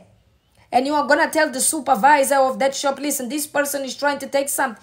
Hey, I'm not in it. Want it? Because you know that is not how you roll. If somebody is sending you an anti-clocks message to you, you're going to say, hey, not me. I'm not a person. And you're going to be offended. And you're going to call out the person. You're going to rebuke them. But if you are doing the same thing that they are doing, where is the rebuke? You have no moral compass. You have no moral standard to rebuke anybody. Because you are with them in their sin. And I'm not saying that our lives were perfect when we were in the world. But we are not, listen, we are not in the past. We have left the past. We have left our sinful nature behind. We have left the mess behind. We are a new creation in Christ. And the Bible says, Book of Romans, chapter 8, verse 1. Behold, we are a new creation in Christ. There is no condemnation for those who are in Christ. We are in Christ now. What we did in the past, God has forgiven us. God has rolled a stone over that. It's gone. Today, we are holy. We are righteous. And we are keeping the commandments. We don't care if you offend mom and dad. We don't care if you offend siblings. We don't care if you offend friends. We are not here to please them. We are here to keep the commandments. And if that is going to cost us, so be it. As long as it doesn't cost our salvation. We are good. Come on now, somebody. I need somebody to come and agree with me. Come on. May the church say amen. It's like a parent who wants to tell their child, don't smoke, causes lung cancer, but they are smoking. They cannot. They have no moral compass. But we are keeping the commandments. We've left the drunkenness behind, the lying, the cheating, the anti-clockwise behind. We left everything to follow Christ. And we said we don't want this anymore. We want this holiness that has been promised to us, and we want these commandments. We want to receive them and we want to keep them. So help us, God. And we are always trying to look for sermons that we can learn something new, that we can investigate whether we are lacking, that can rebuke us. We are reading, we are studying the Word of God. By no means we are perfect. We are still in this body. But we are not getting up in the morning to go and follow the devil. In fact, when we get up in the morning and we finish saying our prayers, say, I'm not a candidate to serve him. He is not my friend. He is not my companion. I am going to do whatever it takes to serve my Christ. And you get your Bible. And sometimes if you cannot read your Bible because you're cleaning, you're cooking as the mothers, or you are at work, you have the Bible on audio. But you are constantly in the presence of God. And you are following preachers that are pulling you to God, that are keeping you in the presence of God. You are not following those promises you heaven on earth. Some of you, the problem that you are being deceived by false prophets. You want the heaven on earth. You want mansions. You want expensive vehicles. You don't want a roof over your head. That is not your prayer. You want a mansion. You don't want a car that takes you from A to B. You want a luxurious vehicle.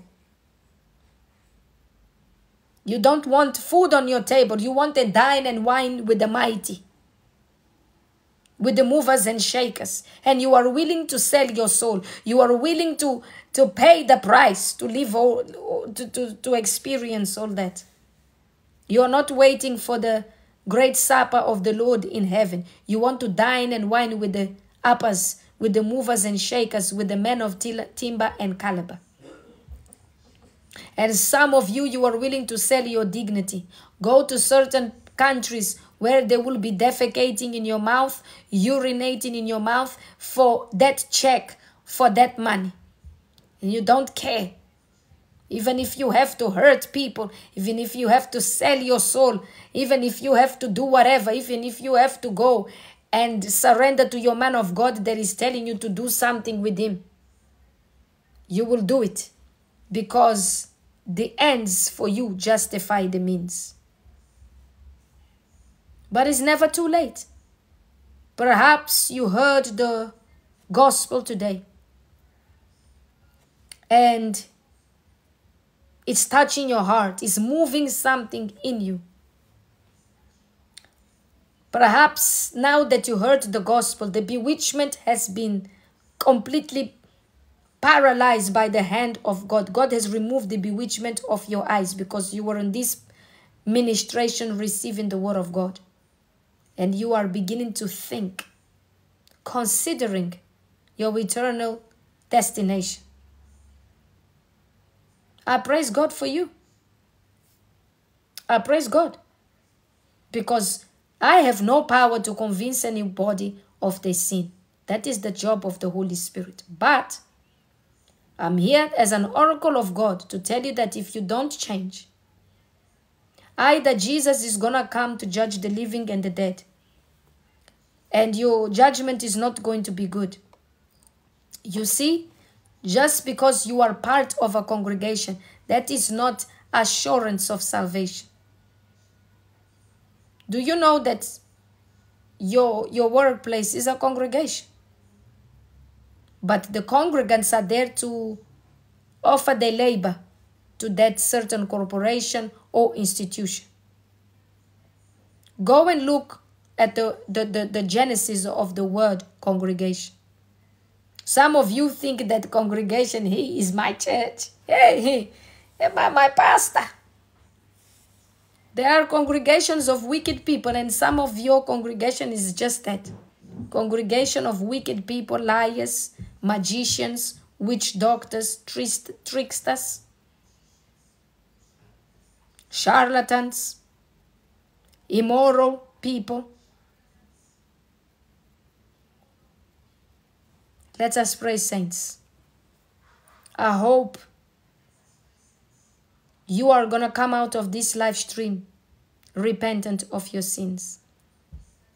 You see, the word of God comes to tell you what is wrong and what must you do to make it right. And to make it right, all you need is to confess Christ as your Lord and Savior. Surrender your life to him. Change. Turn away from your wicked ways.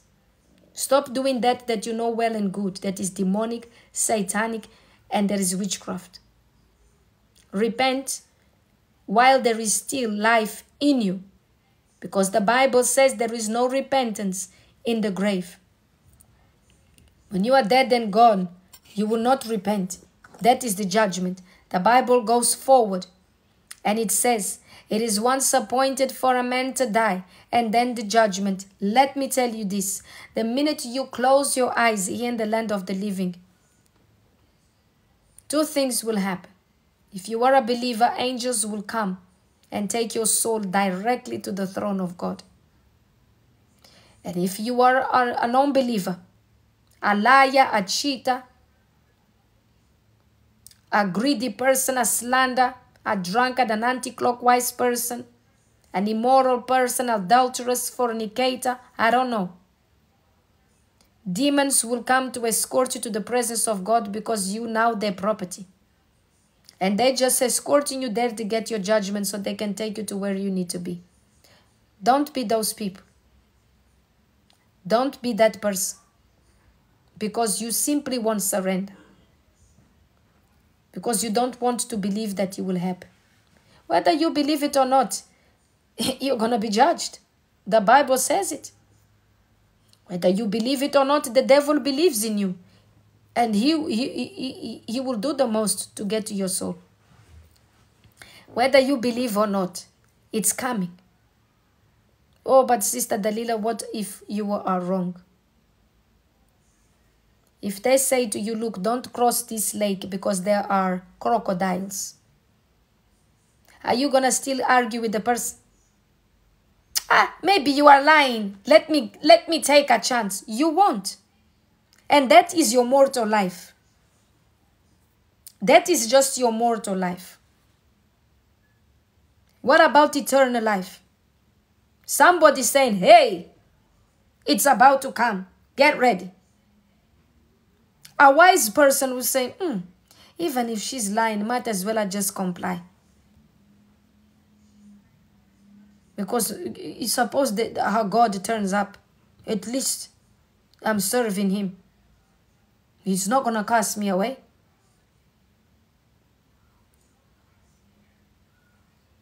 But some of you want to gamble with your life. If a person said to me, don't cross this lake because there are crocodiles, I'm not going to stay there arguing with him. Are you lying? Are you telling the truth? Me, I'm gone. I'm making sure I'm nowhere near it, and neither my children, neither anyone I know, or even that I don't know. I'll say, look, let us be cautious here. But you are still there, gambling, Russian roulette. Carry on. You can't say you have not been warned. If you want to go to your live stream where they are prophesying that you have $500 in your account and $250 in your savings account, if you want to go to the live stream where they are prophesying that, hey, I see marriage for you, I see an open door, carry on. It's a free world. Do what's best for you and live your best life, but you will do it knowing that you've been warned. You will do it knowing that, the warning was given to you. You cannot say to God, hey, no one told me the truth. God is going to say, somebody told you. 2nd of January 2024, I sent my servant to tell you. And some of you, God will even call me if I'm in heaven. Sister Dalila, come here. Speak to this. Wasn't she on your live stream? Yes, her name is on. Yes, she was. And the angels of God, we were there on that ministration as well. And we took notes of her name. We took notes of his name. You will not escape. You will not escape. And God has cameras there. He has his holy television. He will play the live stream that minute where I was saying it. So then what, you going to argue with God? Going to fight with him? You can come here and insult me, call me all sorts of things. I'm a human being. Guess what? I don't care. Because it takes a lot of courage for me to come here with my flaws and whatever it is to tell you the truth. But I'm obeying God because I'm not here to please you. But I came and I did it. Now you have your own responsibility. And some of you are going to have to come out of certain places and be ye separate. If you want to see the face of Almighty God, you're going to have to do it. You are going to have to stop touching unclean things so that God can receive you. And when I say God receives you, saints, including your prayers, God is not going to answer prayers of those who are touching unclean things with unclean people, in agreement with the ungodly and the wicked and the unrighteous, in fellowship with them. That's idolatry. If your friend that is unsaved is inviting you to his birthday party, and you know that there is going to be secular music, alcohol, and you still attend to that event, you fellowship there, you are touching an unclean thing, you are unequally yoked. You are going to partake of their sin and you're going to partake. God is going to judge you. There is no escape. Okay? They follow the devil. They're doing those signs where they were normally the ungodly people. This is how they go. And you are there with them in the picture. Hey, believer number one. You are there. Carry on. In the assembly of the wicked. Oh, yes. In the assembly. God is not going to say, hey, that one in the assembly is mine. He's not going to claim you. You're for the streets. You are not for the streets of gold. You are for the streets of sin. Because you are in agreement with darkness. Oh, yes. You are there just like one of them. Some of you, 40 plus, an idiot. Some other 40 plus people at home relaxing. You can't relax from one club to another. You don't even care to investigate that these people are not my age group, but you are there. You are behaving as if you are still 18. Wake up. It's 40 plus, it's 50 plus, it's 60 plus. But you are still there outside of the club like this. With one bottle of something, showing the kind of drink you drink. And then on Sunday, you've gone to crossover service. You are crossing over to hell. You are crossing over to the pit of hell. You ain't crossing over nowhere else. Come on now, somebody. Some of you, your own children, can't add you on social media because you will embarrass them. They don't claim you. They won't claim you. It's 2024, but you are still want to believe that is 1986. Wake up. Others are saving for retirement. Others are now thinking of a plan, retirement plan. You are there thinking that, hey, I'm enjoying life. You ain't going to be enjoying in a nursing home. When your children now don't want to associate with you. Some of you as your parents won't add you to social media because they don't want the congregation to know how you live your life. Your shorts is up to here, your skirt is up to here. All this is out. This is your skirt. Your top is just covering here. So your mother won't add you onto her social media. For what? So that Mrs. Bertha and Sister Martha begins to make a compilation of every night out that you have. And you are twerking. So when mom and dad don't want to be your friends on social media, oh, mom, won't you promote my business? Me? No, sir. You are my child. I love you, but I have nothing to do with you. Some of you have forgotten that you are parents. And those pictures that you took and you posted online, they are now being shared online. You think that your kids are not going to grow? Come on now. You are coming here drunk on TikTok. Hey, Merry Christmas. Hey. Because your child is 2, 3, and 4, and 5. But don't worry. The footage will be saved. The internet doesn't forget anything. It will be pre-posted. Oh, yes. Your time is coming. So save yourself some shame today. Accept Christ so that the Lord will help you with that embarrassment that you've just committed. That the Lord will take your case and work with it. Because some of you, your case, only God to have mercy. Some of you, God is going to even relocate you to another town because that's your town that you live in. Your name is tarnished.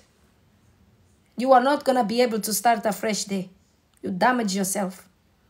So allow God. Give God a chance. All of us had a come to Jesus moment. What's taking you too long? Your pastor is not going to save you on that day. Your man of God here on TikTok that is lying to you that in 2024 you are going to manifest wealth, manifest. All you're going to manifest is STD, a certain other diseases. That's all you're going to manifest. And you're going to manifest shame and reproach and poverty because you don't listen. Don't worry.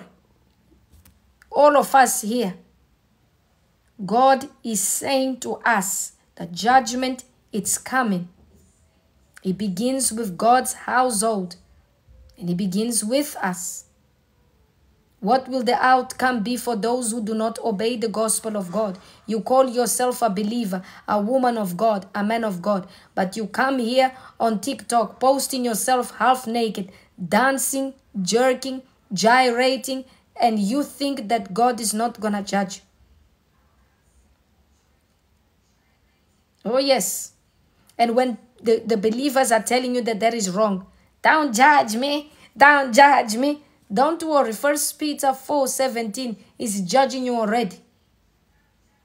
For it is time for judgment to begin with God's household. Don't worry. God is telling you that the judgment will begin with you. You that you come here naked, half naked, dancing, but then you have Psalm 23 as your main cover, and then one day you are posting scripture, the next day you are shaking what mama gave you. Don't worry. The Bible does not lie. And he's asking you what will be the outcome for you who do not obey the gospel of God. Oh, yes. Oh, but Sister Dalila, I'm too young. You are old. I'm too young. I have to enjoy. Continue to enjoy. You will not say, in hell, there is no young or old. Everybody has a space. Don't worry. Because you're young, you think that you cannot die? You will die. Go to hell and leave us the old sheep here to cry. Don't worry. Don't worry, my dear. Being young is not an assurance that you're not God cannot summon you. Oh, these older women like to talk too much because they had their time, they're now old. Some of you saying that you're 20, you look worse than me. At least I am 40 plus. You 20-something, you're tired. You need God to inject his DNA in you to reinvigorate you because you look like you live life more than me. Because when we were young, we didn't have access to so much alcohol. We didn't have the money. I'm 43, yes, I'm old, but you're talking about us old people. But your case is worse. You are tired. And so is your hometown is tired of you. All the young men are tired of you. You, the young men as well. All the ladies say this is damaged goods, baggage men. They don't even consider you. You are damaged.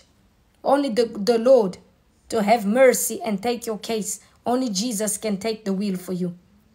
But you are still here fighting. Those who are preaching the word of God, fighting. There is not us you need to fight. Fight yourself. Oh, yes. Some of you, God is going to have to do a transformation. DNA exchange. Resurrect you. Some of you, God is going to have to resurrect your liver. Resurrect all your vital organs. Because you used and abused everything. Don't worry. Leave us to hold people. Concentrate on your problem. You have bigger problems than other people and what they think. Judgment is coming. And those who do not obey the gospel, what will be the outcome for them? That should be what should concern you. Let us pray, beloved saints. And you, Sister Karen, you are not dying, you are living. Don't curse yourself, okay? All right. I don't want to speak anything but life, all right? Let us pray, saints. Father, Lord, in the mighty name of Jesus, we thank you for this sermon today, Lord God. We thank you for your word today, Father, demonic altars at the church. Father, Lord, the mess is out there for everybody to see, Lord God. We've seen it in our leaders. We see it in our communities. We see the mess in our homes, Lord God. And we see how low we have gone, Father, Lord, down in the standards that you have given us, the commandments. We have gone down so low, Lord God. We have made a spectacle of ourselves. We have embarrassed ourselves even before unbelievers, because right now, the world is looking at us collectively as fools, perverted people. People who have no standards, no morals. And the word says that we are to come out from among them, Lord God. We are doing just that today.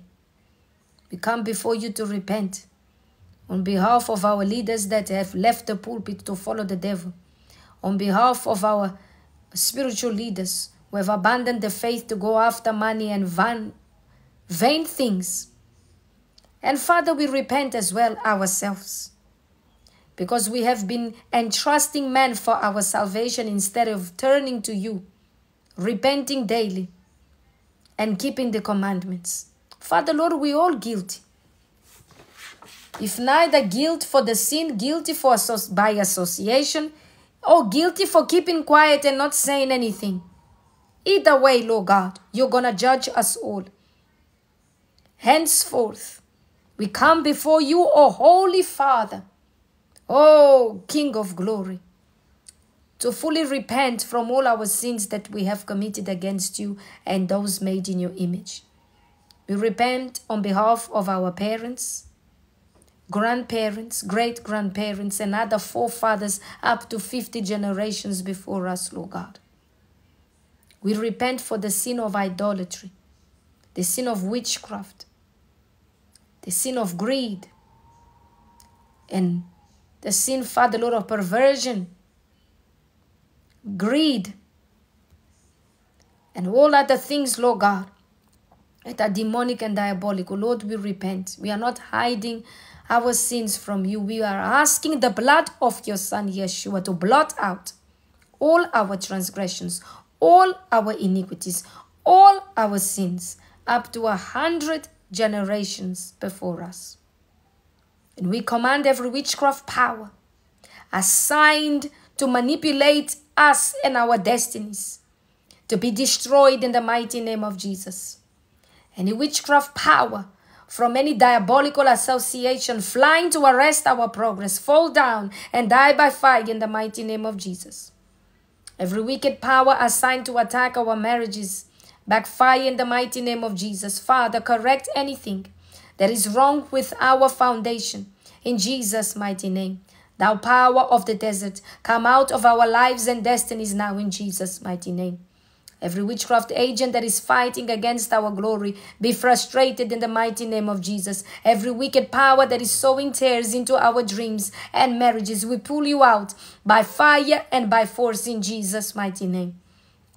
We reject every evil garment of failure and attacks prepared for us by the haters of our destinies in Jesus' mighty name.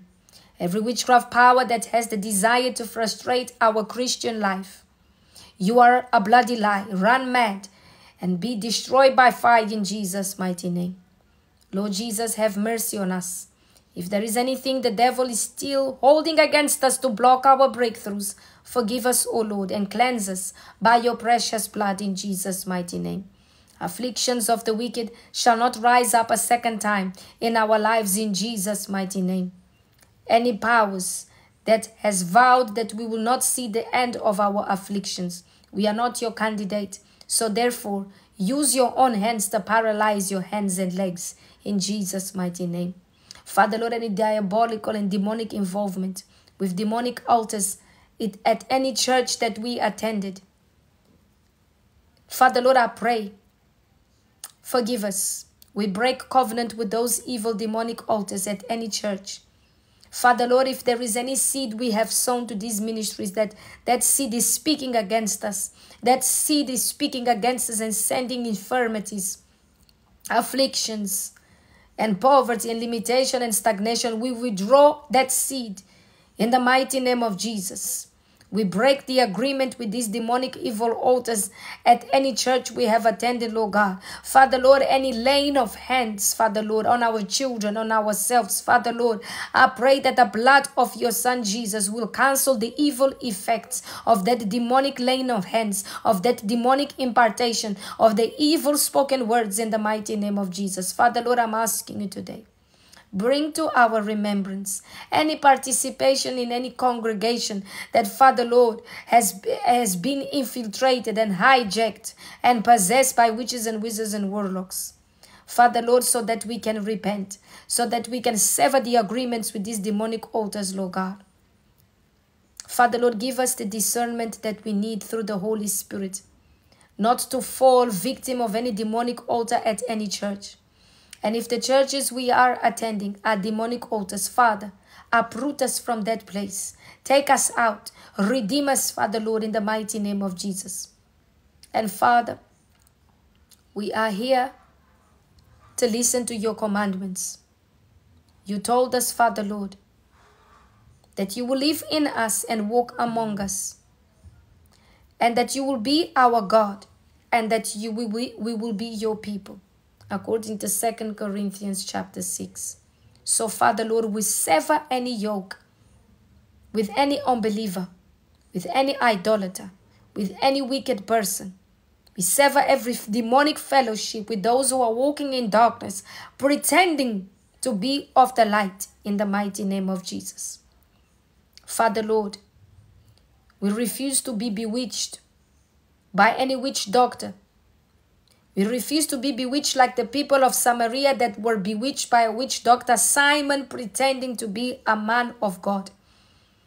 We refuse to be under demonic signs and wonders from any witch doctor, pretending to be a man of God, in Jesus' mighty name. We sever the agreement, Lord God. And we come to the marvelous light of your salvation, Lord God, to confess you as our Lord and as our Savior.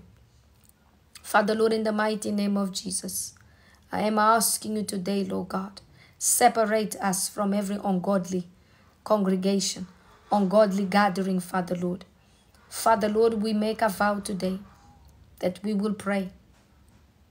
We will spend more time in prayer.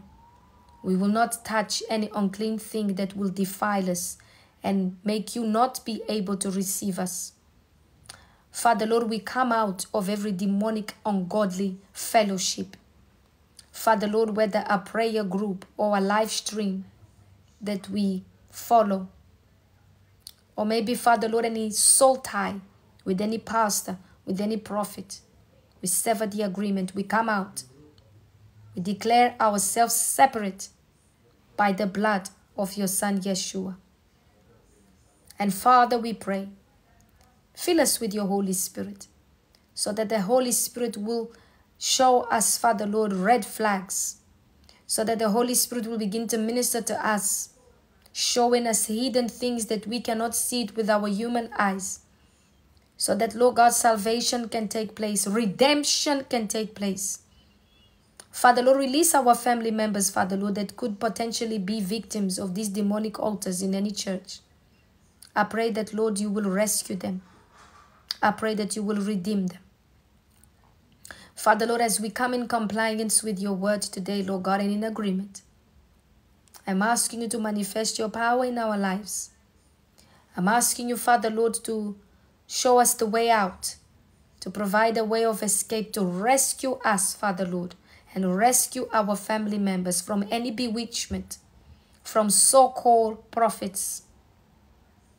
And if we have anything in our possession that belongs to these false prophets, whether water, oils, ointments, garments, scarves, handkerchiefs, talismans, Father Lord, we surrender all these items to be burned, to be destroyed forever in Jesus' mighty name. We want no agreement with these altars, and we are willing to get rid of all these items as we surrender our lives to you, as we surrender our hearts, our souls, and our spirits and our bodies unto you. And those who have gone so far to even engage in sensual activities with these so-called prophets, and they have received evil deposits as a result of that, forgive them, Lord.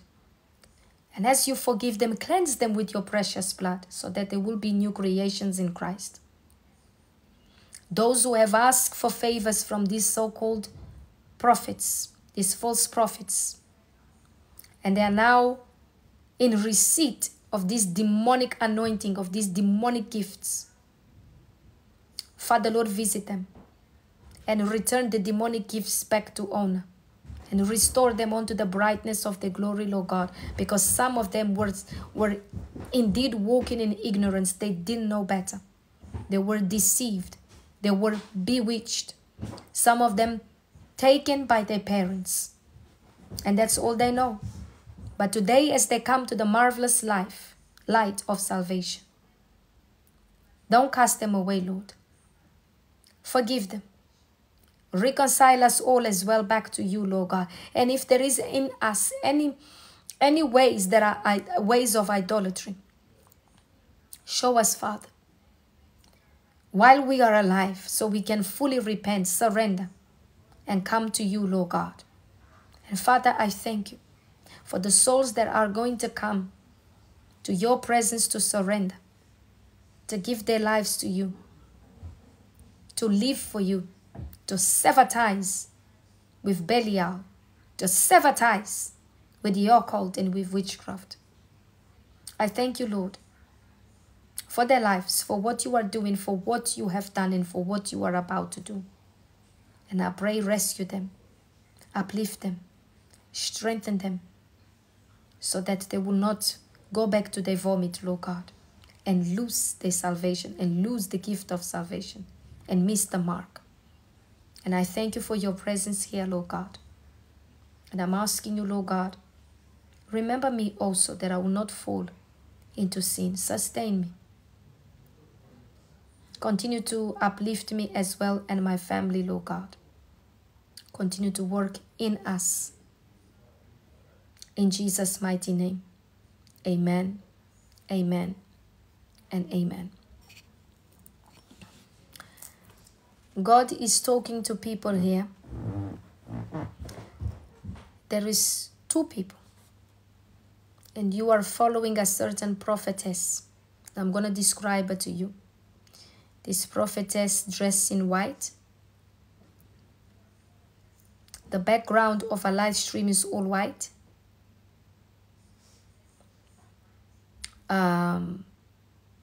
And the main prophecies that she does is concerning money and breakthrough. And you have been following this person for over a year. And since you have been following this so-called prophetess, you cannot sleep at night. You are plagued with nightmares. You are constantly anxious. And the only time you have peace is when you are attending the live stream. And I'm going to give you another thing, is that one of you is a moderator for that live stream. And you are spending, I see you spending a lot of money sending gifts as you moderate, sowing money. And your children are going without much. God is releasing you today. 2 people. God is releasing you, but you have to type capital me. You're going to have to break the covenant. Okay? You shouldn't be worshiping such a person as if they were your God. That is not what God wants from you. And I'm going to give you another hint, another prophetic word is that they have music as well in the background. And the live stream is very intense. It's boom, boom, boom, boom, boom, boom, boom. There aren't any moments of calm. It's just din, din, din, din, din. And by the time you leave, it's like you were in a trance. And the live stream is in the evening. Come on now, identify yourself, write capital me. God is delivering you today. Do you want to come out of bondage and slavery? Write capital me. Surrender your life to Christ. You are not betraying them because your loyalty is to God, is not to man. Just type capital me. Come on now. So that God can deliver you. I am not going to deliver you. I'm just here as a messenger. Okay? By you writing capital me, I will stand in agreement concerning your deliverance. We're all going to stand in agreement with you concerning your deliverance. But you need to write capital me. If you don't write capital me, you will continue to be in that slavery. It's you. I don't know, Sister Eliana. Do you attend such a live stream? I cannot tell you. Come on now. Write capital me. You attending this live stream. And sometimes you come here, but you go back to them all the time. And you don't understand. Why are you so gripped? So hooked? Come on now. Write capital me for God to deliver you. Come on now. Write capital me.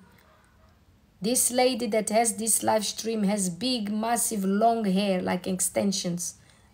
Be ye delivered in the mighty name of Jesus. But there is one more person. There is one more person. One has accepted and identified. But there is another person. And you are constantly on their stream saying, prophesy, prophesy, and you begging them to give you a word. Beloved sister, glory be to God. I stand in agreement with you in the mighty name of Jesus for your deliverance.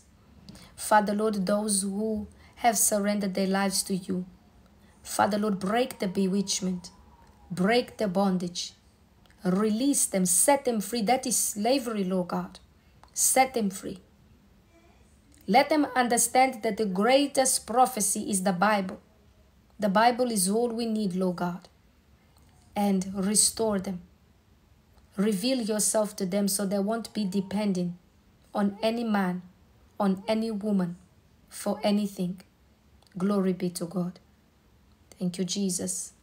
Thank you, Abba Father. Thank you, Jesus. Thank you, glory. Thank you, Jesus. Thank you, Abba Father. Thank you, glory. There is a person here. You have a surgery date scheduled, but that date has been cancelled and another date has been arranged. And they're asking you for more tests. Identify yourself, write capital me. They gave you a surgery date. You are a lady. They gave you a surgery date, but they have just called you to cancel that date and to book another one. And they are demanding from you more tests before you go under the knife. Write capital me. Very quickly, please, don't waste God's time and do not waste our time either. My legs are getting tired of being seated here. I need to get up soon. Come on now. Write capital me. Very quickly. Write capital me very quickly. The reason why God has rescheduled that operation, it is because He's going to heal you. When they do those tests on you, there will be no need for operation. God is healing you. But God does not confirm you, sister. There is another person here. You need to identify yourself.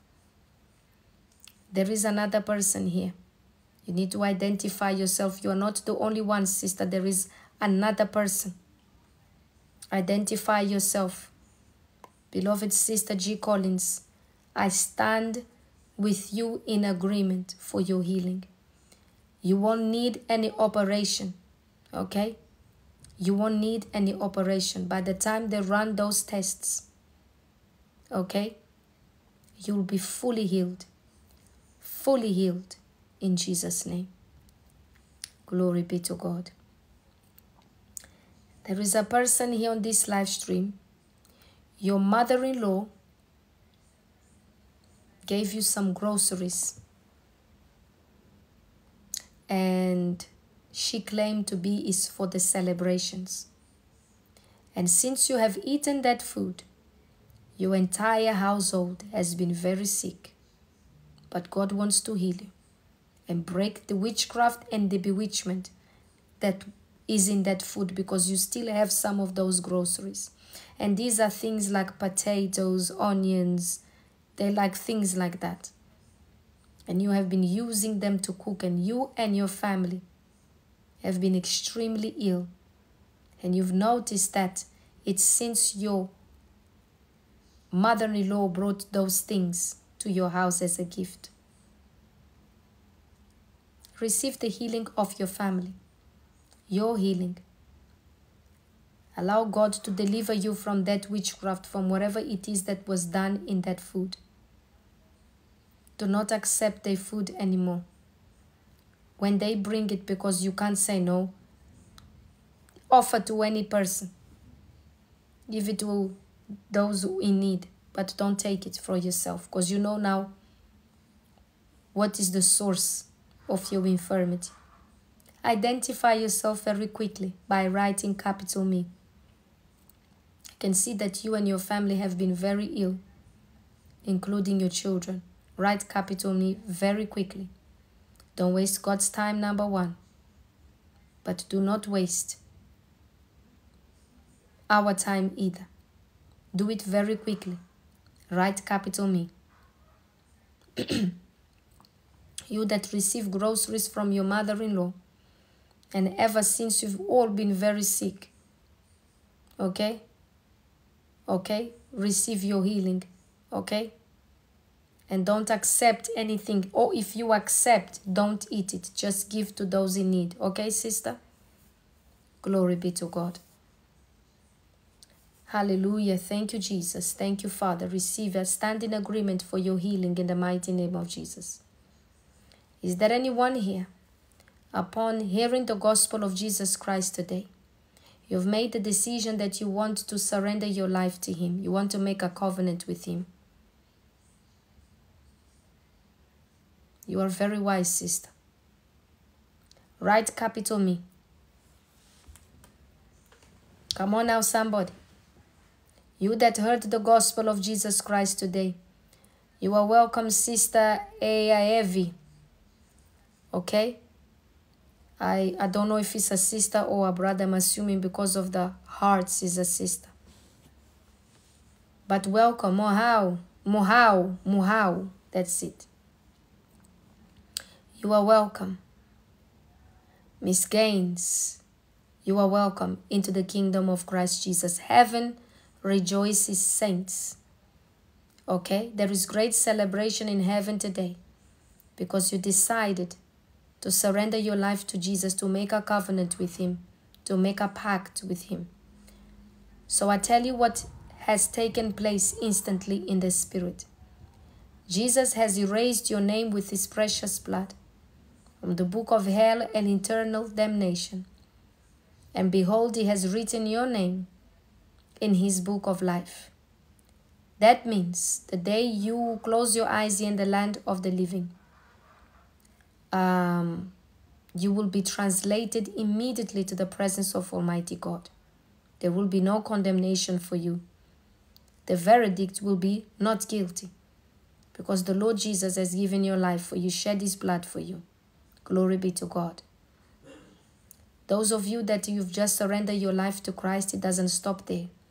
You cannot return to your vomit. You cannot return to your wicked ways. You're going to have to sustain a life of holiness. Okay? There is a certain theory that is going around that once saved, forever saved. It's a lie. Judas Iscariot was one of the disciples of Christ Jesus. He walked with Christ. He slept beside him. He broke bread with him. He was even in charge of the collection basket, okay, the donations for Jesus. Yet, he betrayed the Son of God for 30 silver coins. And when he realized what he did, he unalived himself.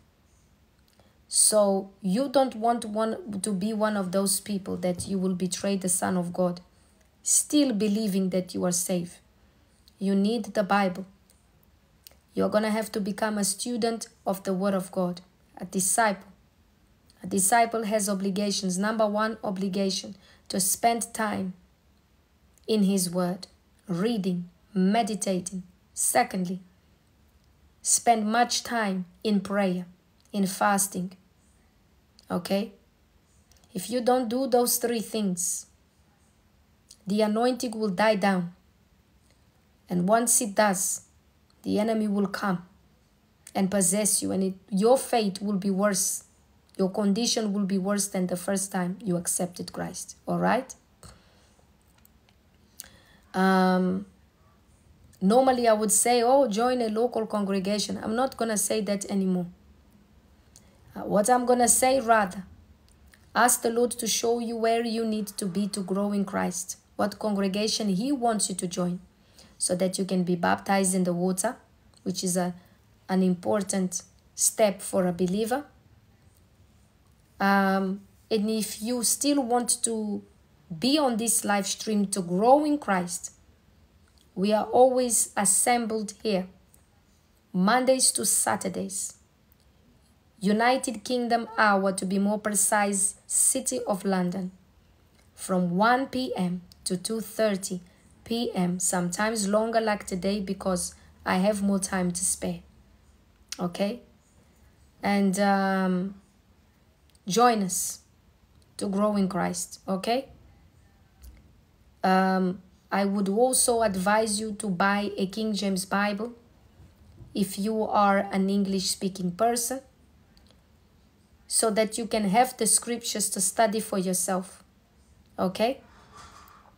And if you speak any other language, for instance, my mother tongue is Portuguese, I have the Bible also in Portuguese. I have both. There is nothing wrong with that. Okay? By all means, become a scholar of the Word of God. A student. You need to know the Word so that you can find yourself approved before God and man. All right? I would like to also invite you to subscribe to our YouTube page, because if you, for instance, you are not able to attend the live stream because you have to be, at work, or something happens, we have a channel on YouTube that is a backup. Okay? You can go there, and all of the live streams are posted there after. Okay? My Bible in Portuguese is very old. Was given by my paternal grandmother, and it was her Bible. So if you've seen my Bible, it's old. I don't even know if they still sell it. So I won't recommend that one. But guess what? It's the only Bible I'm comfortable with. Some pages are just almost vanished, but hey, that is my Bible. But a good Portuguese Bible is Almeida Corrigida. That is a good one. Almeida Corrigida. It's a good one for Portuguese-speaking people. As for the rest, I don't know, saints. I cannot recommend. But for English-speaking people, the King James Bible is wonderful. De nada, minha querida Igeni. Beloved saints, if you would like to donate to this ministry, the information is on my Bible, on my bio, sorry. And you will see the PayPal account there that you can donate. But only donate if you want to be a blessing for the furtherance of the gospel through this channel, okay? It is not a must, it's not an obligation. It's something that you do if you really are touched by the Holy Spirit. There is no financial transaction going on here. It's just a collection, a donation if you can be of help. And if you can't, you are still blessed anyway. All right? To subscribe to the YouTube channel also, just go to my bio and you will see the YouTube icon. Click and it will take you straight to our YouTube channel. I would also like to remind you that beware of fake people creating fake profiles using my name and this page for extortion. Okay? If you are befriended by them, followed by them, and they send you a message, report and block. I will never ask you for anything. Okay? All of the donations are here if you want to, but it's not a must. All right? I have to put the disclaimer there. Before you go, saints, let me pray for you, but let me also welcome those of you who are here for the first time. We are happy to have you. Welcome into our midst. And if you are here for the first time, write capital me so we can greet you and we can welcome you as one of our own. Okay? Hallelujah. I would like to see you and say welcome to you. Ayaha, welcome. Charm Lovely, welcome. Sister Sonia, welcome. Elivi, welcome. Av, welcome, saints. I am delighted that you came, and I know that the Holy Spirit called you here, including Brother Brian Devereux. User 93 something. You are very welcome, and we are happy to have you in our midst. And we hope you will come back and join us, okay?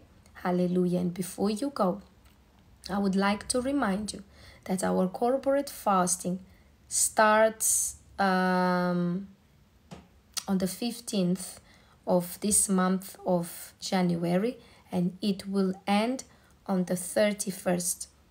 And it will end with Holy Communion. Okay, saints? Glory be to God. Fridays are consecration days. So if you would like to consecrate any anointing oil, holy oil, or perhaps your children, you would like to consecrate, or your career, whatever it is, that will be done on Friday and is free of charge. All you need to do is bring your own oil, your own water, place it in front of the screen, and we will stand together in agreement for consecration. All right? I think that is all, saints. Let us pray, because I want to pray for you before you leave.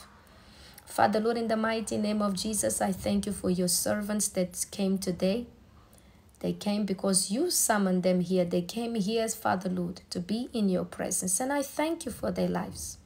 And as they leave, Lord God, forgive us our sins and transgressions and iniquities.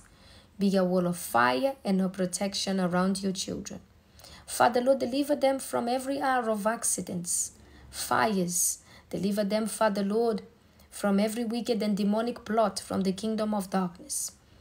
Lord Jesus, I cover each one of these precious saints with your precious blood. Then I'm asking you, Father, order their steps so that they will always be at the right place and at the right time. Father, Lord, I'm asking you as they leave, don't let them leave without your presence, but rather, Lord God, baptize them with your Holy Spirit. Let the blessings of Abraham in Deuteronomy 28 fall upon each one of them. According to their needs, Lord God, supply the needs. Heal those who are ill. Provide for those who are going through homelessness, joblessness, that are going through hunger, Lord God. I pray that your provision will be with them. I pray that you will, Father, Lord, encamp around them armies of angels to protect them and to deliver them from all evil. In Jesus' mighty name we pray. Amen, amen, and amen. Father, Lord, in the mighty name of Jesus, I'm asking you today, touch with your precious hands, beloved Sister Gail Ned, Lori Nobles Gray, family members Anthony, Caden, JC Nick, Daddy Leo, Laterica, Brenda Pizarro, Geraldine Collins, Selena Bradley, Tyrone Harris, Jovianka Gregorius, Jalimar Diamond, Adrian Galloway, Alice Codello, AGC Wholesales, Joanna Victorino, Byron Dumas, Carolyn Chambers, Kitamila Cole, Rikita Waller, parents Raymond Renova, family members Kaylee, Keisha, Kelvin, Kaylee, Cameron, Lathan Pritt, Harold Richardson, Dolores Edwards Harding, Jacqueline Bogle and household, Brenda Togo and her sister Joy, Mrs. Erin and her household, Sheila Ray, Junie Jusali, Chantel Small, Karen Dacia Chambers. Father, Lord, in the mighty name of Jesus, I'm asking you today, receive the tidings and the offerings of all these saints. Father, Lord, you promised them in the book of Malachi 3:10, if they remember your house to bring meat to your house, that you will, Father, Lord, rebuke the devourer and the cankerworm and the grasshopper of their finances and of every affairs of their lives. So, Father, I pray that today you will not only rebuke the devourer and the cankerworm and the grasshopper, but as you promised them, you will open the floodgates of your heavens to bestow upon them such a blessing that they won't have enough storehouse to contain it. Father, Lord, I speak over their lives. Deuteronomy 28. They shall always be the head and not the tail. They shall always be above and never beneath. They shall always be at the top. They will lend to many nations, but borrow from none. When the enemies come against them one way, they shall flee 7 ways, because that is your promises for them. That is their inheritance, Father, Lord. Father, Lord, in the mighty name of Jesus, visit also Sister Elaine Todd, Rose Beba, Emily Jackson, Lorian Baker, Jordan Eganda, Ruth Lua, Iro Sport, our products chosen for such a time as this. Venice Epton, Jasmine Mitchell, Simone Morgan, Antoinette Lewis, Michelle Wallace and husband Wade, Natasha Fogel, children Jordan and Junior, Jenny Webby Hair Care, Asila Preston, children Tristan and Ryan, Mama Hurley, Roberta Davis, Karen Adelie Moss, Joyce Bacchus, Mariam Freddy, Deidre Sanderson, Shanette Jenkins, son Nazia, Craig White, Tropic Baby Tick, daughters Killian and Anisha, Angie Newman, Felicia Tow, Noel Lucian, Evolette, Eve, Noah and Noella, Taz Flumo, Tamisha Brown, aka Golden Lattice, Tarmisha Hayes and Hayes Household, Shimori Chanel, Kim Lehman, Andrew Apostolo from Value Stores, Rachel Reed, Mrs. Martin, Selena Bradley. Father, in the mighty name of Jesus, receive into your hands, Lord God, the tidings and the offerings and the gifts of these precious saints. And Father, Lord, I'm asking you today, fulfill your promise to them according to Malachi 3:10. And Father, rebuke the devourer in their finances, the cankerworm, the grasshopper, Father, Lord, and bestow upon them such a blessing that they won't have enough storehouse to contain it. Father, Lord, I'm asking you, fulfill your promises to them, Lord God, also in Deuteronomy 28. And I speak over their lives. They shall forever be the head and never the tail. They shall always be above and never beneath. They shall lend to many nations, but borrow from none. Father, Lord, I'm asking you today, let your mantle of excellence fall upon them, Lord God, and divine favor, open doors, divine connections. Father, Lord, let the wealth of the wicked be transferred to them, Lord God, and show them the hidden treasures of this world, and allow them to possess their possession by fire and by force, in Jesus' mighty name.